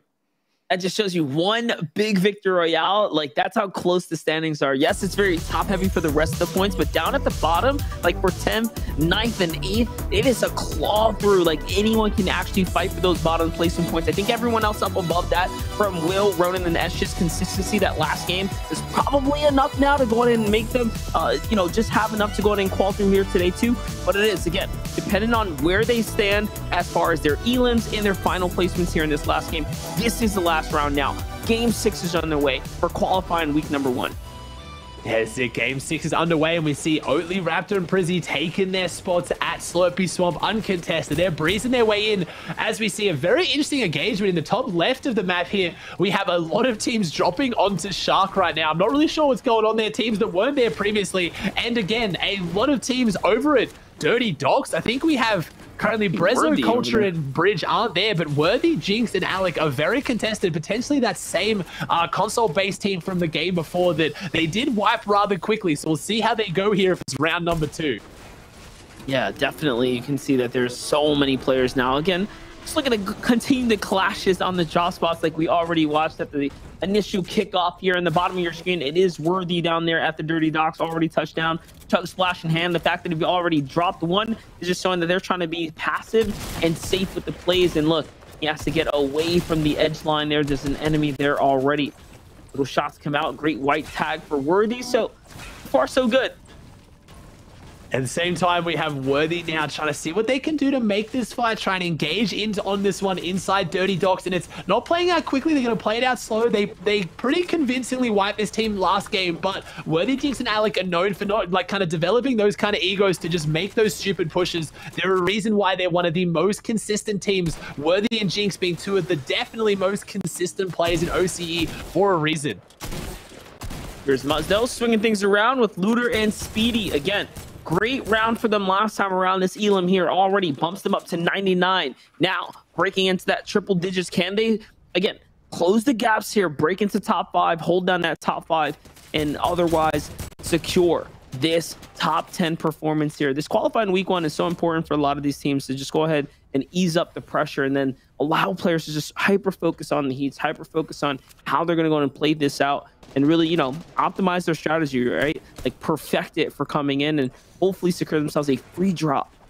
Yeah, securing a free drop here, and it's looking like this round 2 is going to go the same way as it did last game. It's looking like a clean sweep unless something big changes there. We'll keep our eyes on the feed as we have another fight going down here over Sweaty, and that's an important fight over Dirty Dogs. That could be the difference between Jinx, Alec, and Worthy qualifying or not. They're currently in 14th place, struggling a little bit in today's tournament, but a good game here, especially if they get these 6 points, because 3 eliminations worth 6 points in this format, and the Storm Surge. So we'll have to see, as we're getting our quick stat here, Worthy and sync are tied for the most total victory hours in FNCS Grand Finals with 6, and that is ridiculous. Worthy obviously being one of the most consistent players, and crazy to think Jinx being the 3 times FNCS champ doesn't hold that one, but he's just so consistent. Not about the wins, it's about just pure consistency, as can Worthy prove the Worthy aim that everyone in the region knows he has, and there it is. Gets the final shot and takes them down. That is 2-0 at Dirty Dogs for the FNCS champs.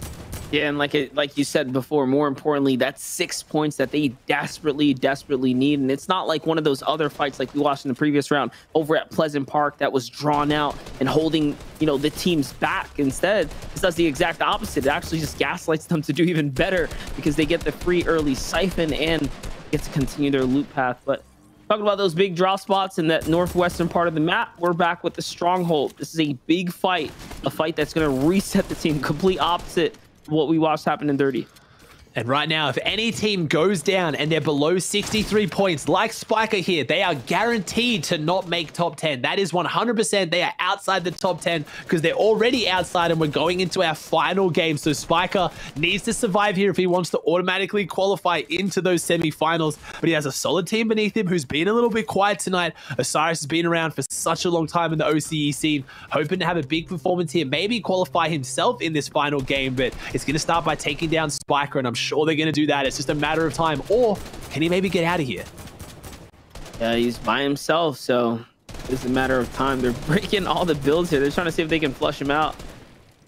Even this cone, but he doesn't flinch, doesn't build or anything like that. Sticks still. And that might just be enough to fake these guys out. So, lobby run, not over just yet. They lost him. No. Oh, there it is. Never mind. Osiris spines and builds up right on his head. Spike is going to try and 1v3. This would be the clutch of a lifetime here if he could try and do this for his team to guarantee that.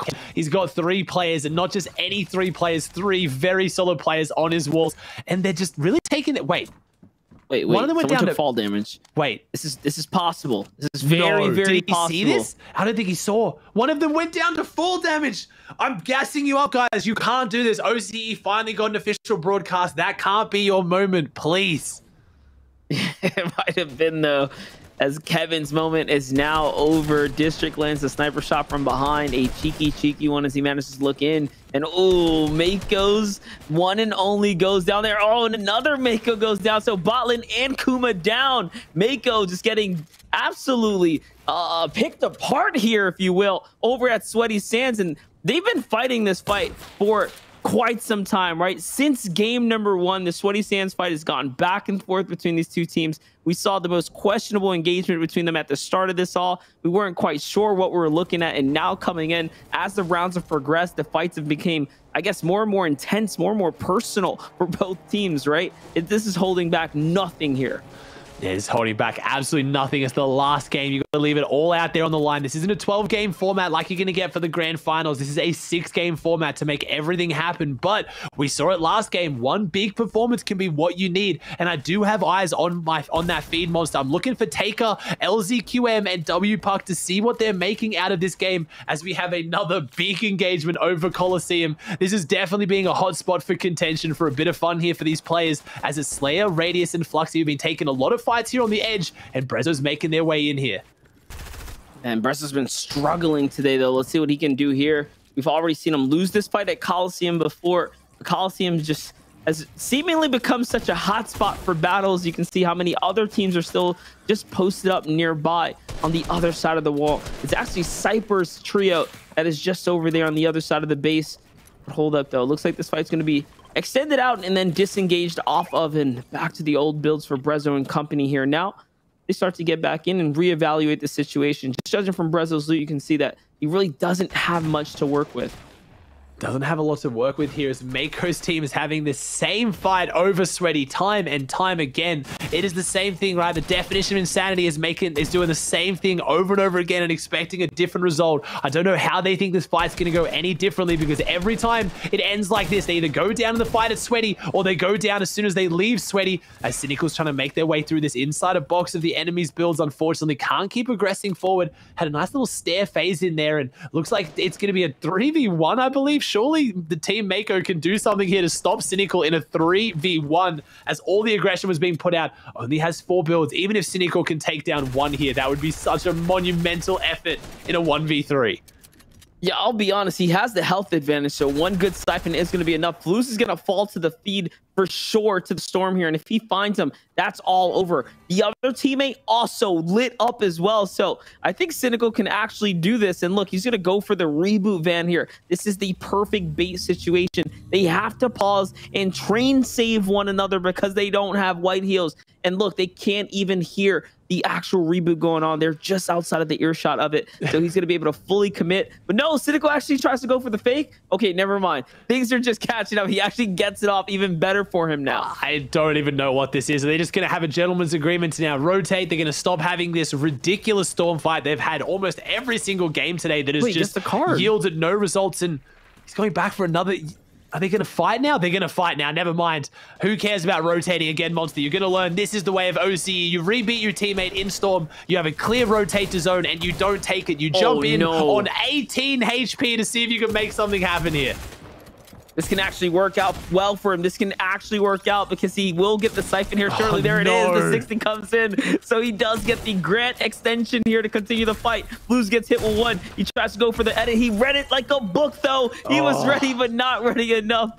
Kuma does manage to finish things up. And hey, they're keeping it interesting here for the last game of the day. Oh, and it's been interesting from start to finish. If we know how to do anything, we know how to take our Storm fights. And unfortunately, doesn't pull that one off there as Radius down here inside the Coliseum, in the area of the part of the map that I just hate fighting in. Normally, there's a whole bunch of weird walls here you can't build in, but never mind. Looks like Brezzo, Culture, and Bridge have just wanted to kind of clear this one all out, make their own little box fight arena against Slayer, Fluxy, and Radius, who've just been so aggressive all the time tonight. So, not really sure who has the advantage in this one. It's a pretty close fight, pretty risky one. It looks like Cyprus team's just hanging out nearby in Coliseum, not really wanting to make too much of a move on this. Maybe just happy to sit on the edge. Looks like they're making their way over now. I'm just not entirely sure what this fight is. Yeah, I mean, again, it's just last game, right? It's the last game kind of shenanigans that goes down. It's just very much expected. And look at how many teams here.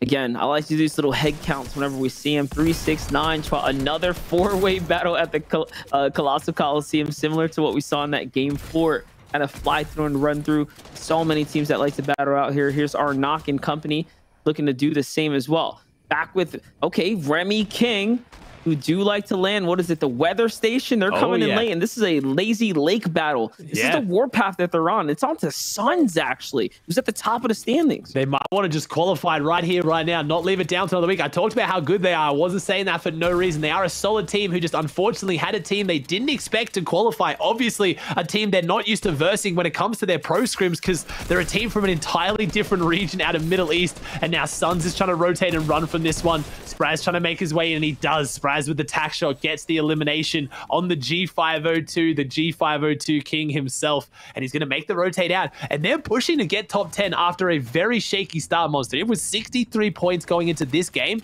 With a good top 3, they could easily do this.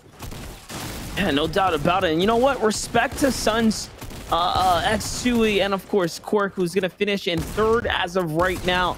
Again, solid placement for them. That should be enough to definitely secure their way to a top 10 and push their way through to the what would be the heats in coming up, but we'll see how that all goes out. Here's Fluxy on the other side again, just pop it off here up to Cypher. These are some huge knocks. This is a team that had no points, finally now gets him a little something before he goes for the evening. All right, you know, something's better than nothing, man. At least it didn't end at the very bottom with nothing.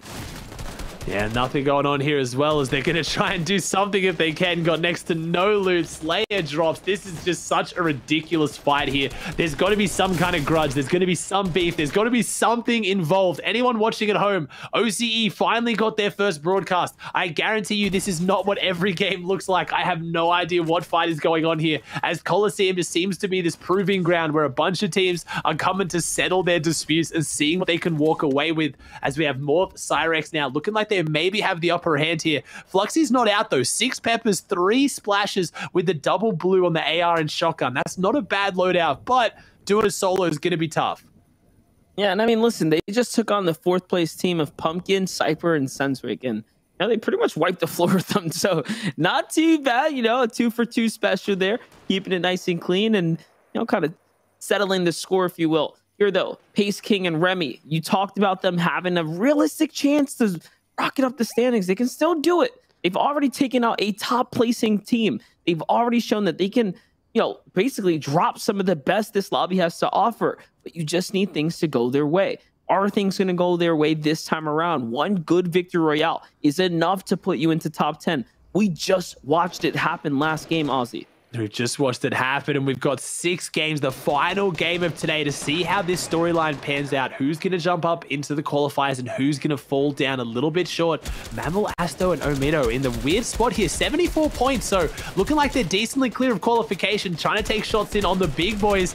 Not really the big boys here today, though. Alec, Jinx, and Worthy, but they're in a center zone spot that's looking really good, and they do take out the gas can, but the shots come back, but they've got plenty of meds in the back pocket to try and close this one out. And we're going to get a decently interesting zone here for the endgame monster. A little bit of desert again, a little bit of sand, a little bit of water, a little bit of green. So we got a mix of everything we've seen so far here today, and seeing if any of these teams can put that mixture together and find a recipe for success, because top 10's the chance to do it. Yeah, no doubt. It's time to brew yourself a nice little potion to take home the victory here. We'll see if it will all come together for these trios here now. And again, just look at the zone. Nice, perfect zone right here to be right in the middle of where this, I guess, the river splitting everyone up here, kind of piecing people up, divvying the players out, evenly distributing them to each of the respective lands. The way I guess the height plays here is too bad, right? Maybe just mountain top, but it's nothing crazy. So it's very much a flat zone. Players can see eye to eye with one another. Hoping though that it does pull to the desert.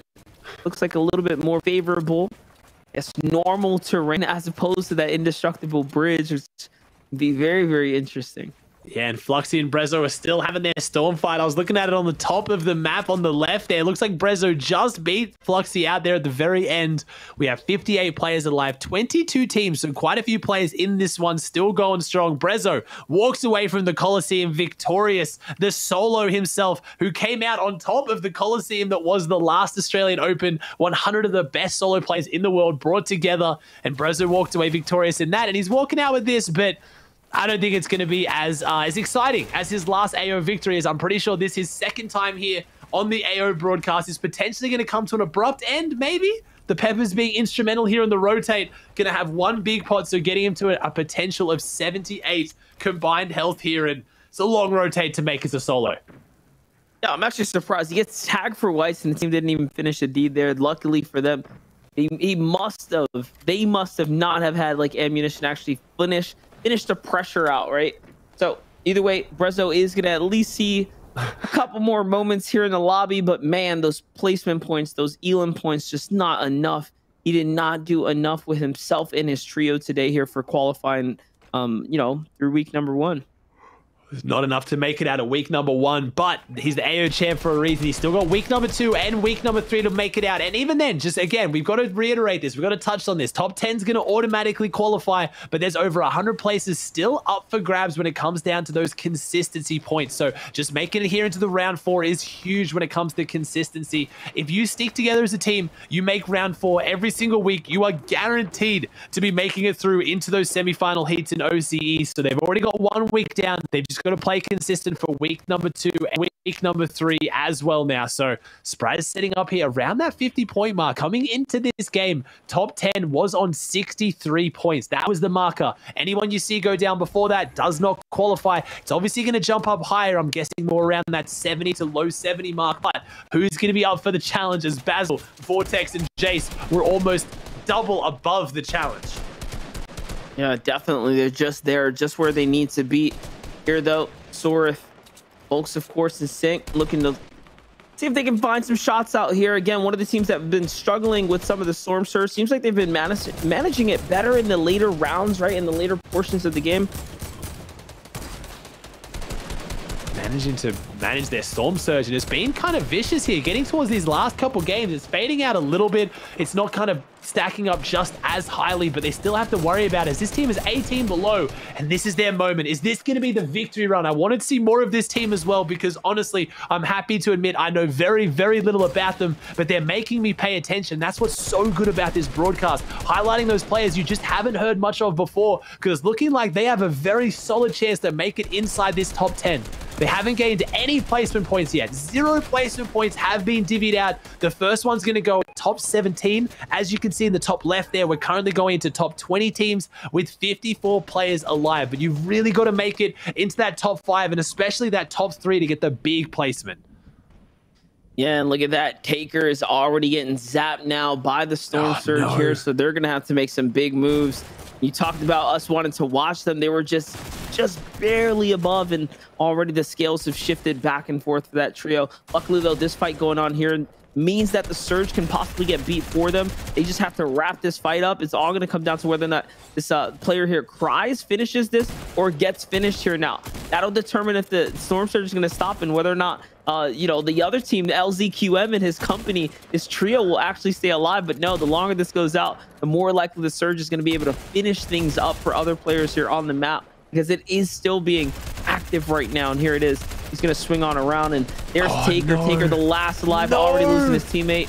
I mean, the Surge ends, but it might have been too late. The Cinderella run, I have to imagine that's not going to be enough. There was another team, District, Bantus, and Gussos, they were on exactly the same amount of points as them on 11th. You had Bathan's team on 59. There's just way too many teams that were knocking at the door of that top 10 where I just don't think they're going to hold it. And Raptor, who we were just watching, also a team that was in 9th place overall, though. So looks like a few people's runs coming up just short here in the final game as other people have their sprint finish to try and make it into that top, as we have Sorif, Volks, and Sync, my pick to win the whole tournament, who potentially are set up to do so just here. They're on high ground. They're in 2nd place, only 9 points behind first with Basil, Vortex, and Jace. And if they get zone here, 1 second, does it pull northeast? Ooh, it pulls northwest, but that is definitely the advantage. And there you go. You see Sync, Volks, or Sorif just on the edge there, start to build up. They're really going to try and hold this one, and there it is. It was Volks doing the reinforcement. They have the high ground. Basil, Vortex, and Jace have to play the low ground,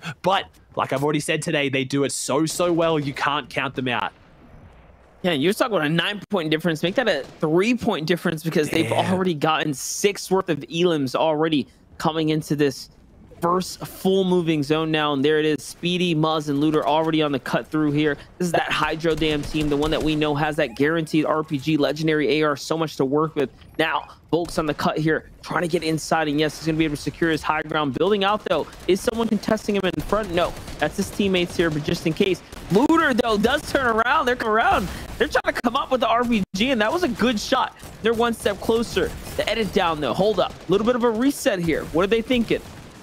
I'm also noticing G502 King, also known as Spraz in the feed, making that big jump up on the leaderboard. And here we have our FNCS champ saying, hey, you thought there was somewhere we weren't going to make top 10 in the first week. We've got this, as Remy takes down Z as well. A little bit of payback in the game. The poetic justice of that, the team that have put their tournament into so much shambles and still managed to find them in game number 6 at the very end to try to come out on top of everybody, as Muzzler is speeding to try and control this low ground. Muzz having the 5 lashes and a really good loadout in general. They have to make their way through, but based on leaderboard, there it is. Sync, Sorif, and Volks on the high ground. Is this enough to secure the win? As Ronan takes down Worthy though, so not only is Ronan getting a limbs in first place, they're doing it on the ex-FNCS champs. Yeah, definitely. Now look at this. It's going back over the Coliseum. We talked about whether or not it was going to end here at least once today, and it seems like it has. It's all starting to come together. It's all starting to literally fit together like a puzzle piece here. Now, Volks is going to find Jinx there too. Ooh, that's a big one. That's an upset for Jinx for sure. Looter on the low ground though. Already a top 10 qualification. We know they pulled through. Muzz and Speed are going to find their 4th elimination now. And they're inside the Coliseum. This is risky for them. Remember, they can't break out those walls. They're probably going to start eating some gas lines soon if they want to go up and over into the storm to get out safely. Yeah, that's the thing. Coliseum's pretty difficult. You get stuck up against those unbreakable walls. There's not many things in Fortnite you can't break. That's kind of the whole point. But the Coliseum is one of them, as Alec trying to hold things down here for the champs, trying to go in and know the zone blocks him. 10 HP, we're going to look in the feed, and they do. Wavy Jace taken down Wavy Alec. We got the Wavy crew up here on the leaderboard as Sync. This is going to come right down to first versus second, potentially, for the game and for the whole tournament. We have our first place team as a full trio on the low ground, but they're in an engagement right now as Cyrus making their way in. Cyrus takes down Jace. They need big points here as they're on 57 right now. So again, they're knocking on qualification's door. We have first place, second place, we have 11th place. All of these points matter so much, but for vastly different reasons. Yeah, no doubt about it. And here is their perspective, already at 6 eliminations, and they're doing so well, navigating this bottom layer so effectively. Running out of material, though, this refresh is going to mean a lot. And yes, they are going to catch Zolfer, and they're going to be able to catch him for the loot as well. The full refresher, another player in front, and he does not hesitate. Ronan is sharp, he's quick, and he is cutting through these players like a hot knife through butter now. And oh my gosh, Aussie is going back and forth here for the final game. It's going back and forth, and the deciding factor looks like it's going to be Volks dropping down on the walls. That's a scary spot to be in. He's like, yeah, all right, Escher's will, you guys are controlling the low ground, but I've got things from the top down. And when Volks plays from top down, he absolutely dominates every time. That's a lot of eliminations. That's another victory out, the second of the night, the only team to get to, but wasn't enough to take out the first place. They've guaranteed qualified. They proved why I predicted them to win today, but did they manage to do it? Hey, no doubt about it. I think that is definitely enough. They had enough elims as well, but man, talk about how many highlights players are going to be able to walk away with today. That's a successful day, if you ask me. It's a successful day, and I mean, the rest of the blobbies, the rest of the players will be, breathing a little bit easier. I know we didn't have the Twins playing this week, going up against their counterpart with the Volks, their ex-trio mate. I think they'll be a little bit happier knowing he's not running around in the lobby when it comes to next week, because that's a scary team, and I think they have managed to take away the dub today, and in good fashion with 2 wins on the board and a really consistent amount of eliminations. Going into that game, they had over 5, the highest of any other team going into this one, so I think they might have this. And no doubt about it. I mean, listen, they've been putting up the big numbers. This is just the start, though. Remember, there's a top 10 list somewhere out there waiting for us to know who exactly in OC is going to be able to take this home here. Yeah, I think that's fair. I think the analysts are going to have it for us shortly as well, because it's been an exciting cast as well. Monster, your first time casting and covering OCE. Did it live up to the expectations? Did it go even beyond what you thought? I mean, it's always fun, but what did you think? Yes, it was good fun. It was good fun. It's a different pace, but it was very much still stacked games. I don't know how to explain how we had so much action, what felt like madness, but at the same time, still very much storm surge. So like very weird dynamic going on here. Much different than EU, much different than NA, much different than West. So love that every region just has a different feel here also. It does. Do you get your storm surge long range from positioning with ARs, or as Timmy keeps saying, do you get in the box? And that's what OCE does best. They take those box fights, they jump up the surge, and they keep the lobbies stacked, but you just see so much action constantly. You have full teams going toe-to-toe, and you think it's just going to clear out, but it never does. But let's see it. No word from us any longer. Thank you so much for tuning in with me and Monster. We're going to throw the analysts and let them cover everything. This was an absolute pleasure. I finally got to do an official broadcast from OCE. Bring it home for us, guys. Who managed to pick up the dub and who's qualified? Thank you so much, guys. Your energy was amazing. And like I said, I enjoyed it. Everyone in chat enjoyed it. The boys enjoyed it. We loved your commentary. So again, thank you for that. But as they said, we have some final thoughts on that, especially for the end game, right? Fallout, would you like to just take it away for us and break down how that last game played out exactly? Yeah, in the end, it was the one team to take out 2 Victory Royales throughout the entirety. It was the team that Aussie predicted to win it all. Sorif, Volks, and Sync, they end up on top with a very, very dominant late game, high ground finish there. But I also want to give some kudos and shout to Ronan, Esches, and Will for the same way that we finished was how we started the tournament. It was actually game 1 that they fragged out with, I believe, a 10-14 elim game in game number 1. They did it again with a 10+ elim game in game number 6. Absolutely dominating the late game there, Timmy. Yeah, absolutely. And I also want to give a shout out to Scam, Goig, and Zorka for a really high IQ play late game there, giving up height to Sorif and his team, and essentially then just playing mid ground and looking to play off that. That's right. As we jump in to the highlights here, it was an interesting highlight. Since I'm not sure if we're going to catch it, but that fight over in Sweaty Sands was one to remember as an interesting one. We'll break that one down in a second as it gets there. But the Dirty Docks fight, a lot of people thought Jinx & Co. would get it for free. They've been dropping Dirty, and they've really conditioned most lobbies and the rest of the Oceania region to let everyone know that they own Dirty Docks, of course, with the upgradable NPC that's there. But they did get some contention at Dirty Docks, and that may have contributed to their lack of top 10 potential, lack of top 10 finish there. We'll see where they end up in the standings overall, Timmy. As we know that teams that are land contested are far less likely to place top 10 or to win a tournament than teams that land for free. Yeah, absolutely. I just want to put a statement out there. Not everyone in OC decides to play like this. All right, not everyone storm fights like this. This isn't something that's region wide. It's just you got to remember, Jarlin, Zora, and Price didn't actually qualify today, so we did see someone fighting for Sweaty, which is a huge reason as to why that was fought for. And as we watch all these fights finish up here, what we did see was aggression last game, and that does happen a bit. There's a bit more clustering going on here at Coliseum, and that is to be expected. Yeah, Coliseum, especially being on the fast side of the circle, right? You're going to have teams rotating from all throughout Pleasant and, over from the west side of the map and the like. So that's why we did see some clustering over in Coliseum, especially given it's the Sand POI. You get easy rotations out of Coliseum as you need to make them. And here's one thing I want to kind of point out. Brezzo got, stuck in a pretty bad position in Storm right there, but the defending champion from Australia, the Australian Open in 2020, really the dark horse in that tournament, the first controller player to win a LAN major tournament. Well, he didn't really show up today alongside his controller compadres. I know they're making the return in their first debut back to PC from controller FNCS last season. Didn't necessarily work out well for them, Timmy. No, and really sad ending there to W Park LZQM and Takers tournaments, as Ozzy alluded to in the broadcast, as they go down before first moving could even start. But it was all about height, again, all about height today.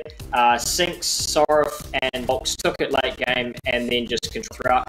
Lil, again, shout out to Jay Vortex and Basil as they make it through to the final moving zones once again. But it really was today all about high ground and how dominant it could be moving into late game.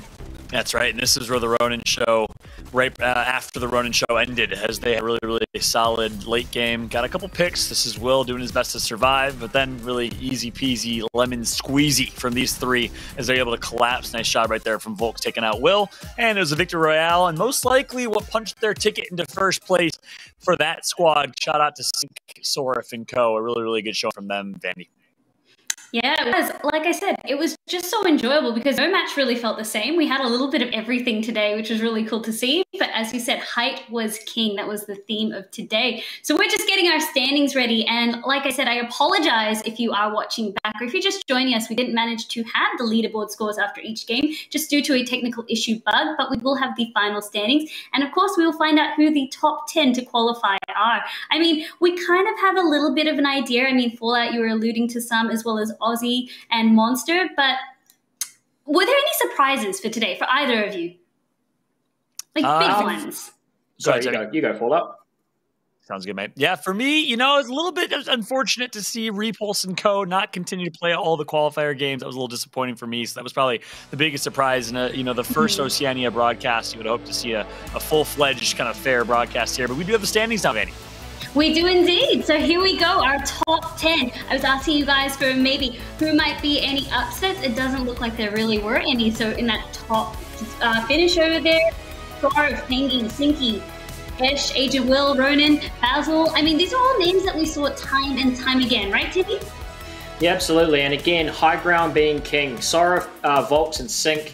2 games from height, making it really easy. But the thing that I think is really important to note, Sink, being one of the most experienced players in the world, knows how to play mid-ground as well. And I think that was what made the difference. He got his team to late game consistently. And then from there, if they played height, they won. If they didn't play height, they knew how to play mid-ground. So that versatility being really important. Another team to mention who was able to do that, Cypher, Mark, Pumpkin, and Sons in 5th place there. Remember, they had the 2nd place game from height. They also had that 2nd place from mid-ground. So the versatility being really important. Other teams to mention, Basil, Vortex, and Jace, consistency through the mid-ground, as well as Luda, Spear, Muds, making it look easy.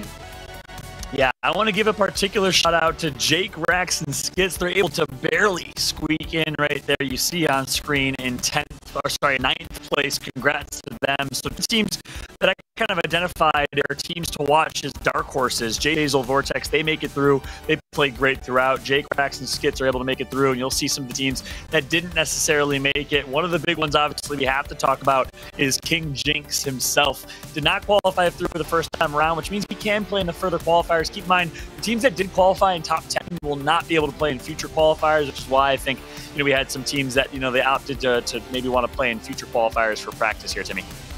Yeah, absolutely. So I'm guessing Radius, Slayer, and Fluxy are in that boat because those guys are extremely consistent players. They know how to play the game. So that might be the situation they're in. A little bit of a sad story with Taker, LZQM, and WPuck not quite making it into the top 10 there. But there's some other good names here. Remember Pyro, Bailey, and Spiker having Hyde at half-half on that first game, maybe looking to make a name for themselves, but just falling outside of that top 10 as it came to the end. Another big mention quickly to Danith, Osiris, and Skits. I know that those guys have been working really, really hard, just falling outside of the top 10 as well. That's it. Yeah, that's exactly right. Vandy, how about you? Any surprises, anything that stuck out to you in particular? No, for me, it was a lot of just learning, I suppose, who the top teams to watch were. So I am just going to have a better understanding, I suppose, coming into these next few weeks of qualifiers of teams to watch. As you said, maybe ones that wanted to play in other qualifiers, and even just looking out for teams like Fresh, who we didn't get to see this week, and the Twins. So I'm very, very excited. We've got plenty more action to look out for, of course. But any final thoughts from you, gentlemen, before I start to close the show?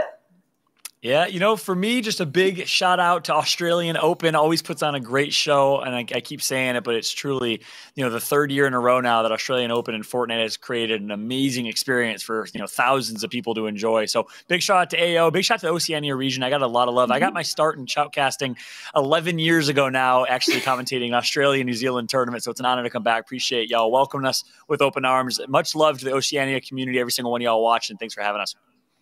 And yourself, Timmy? No, just a big thank you to AO. Huge congratulations to Sync, Volks, and Sorif. And yeah, thanks for having me, guys. A big congratulations on your debut as well. You handled it extremely well. I mean, for anyone that didn't know, when we were talking, Timmy was saying how nervous he was, and you crushed it as far as I could see. I just wanted to also do a final thank you, of course.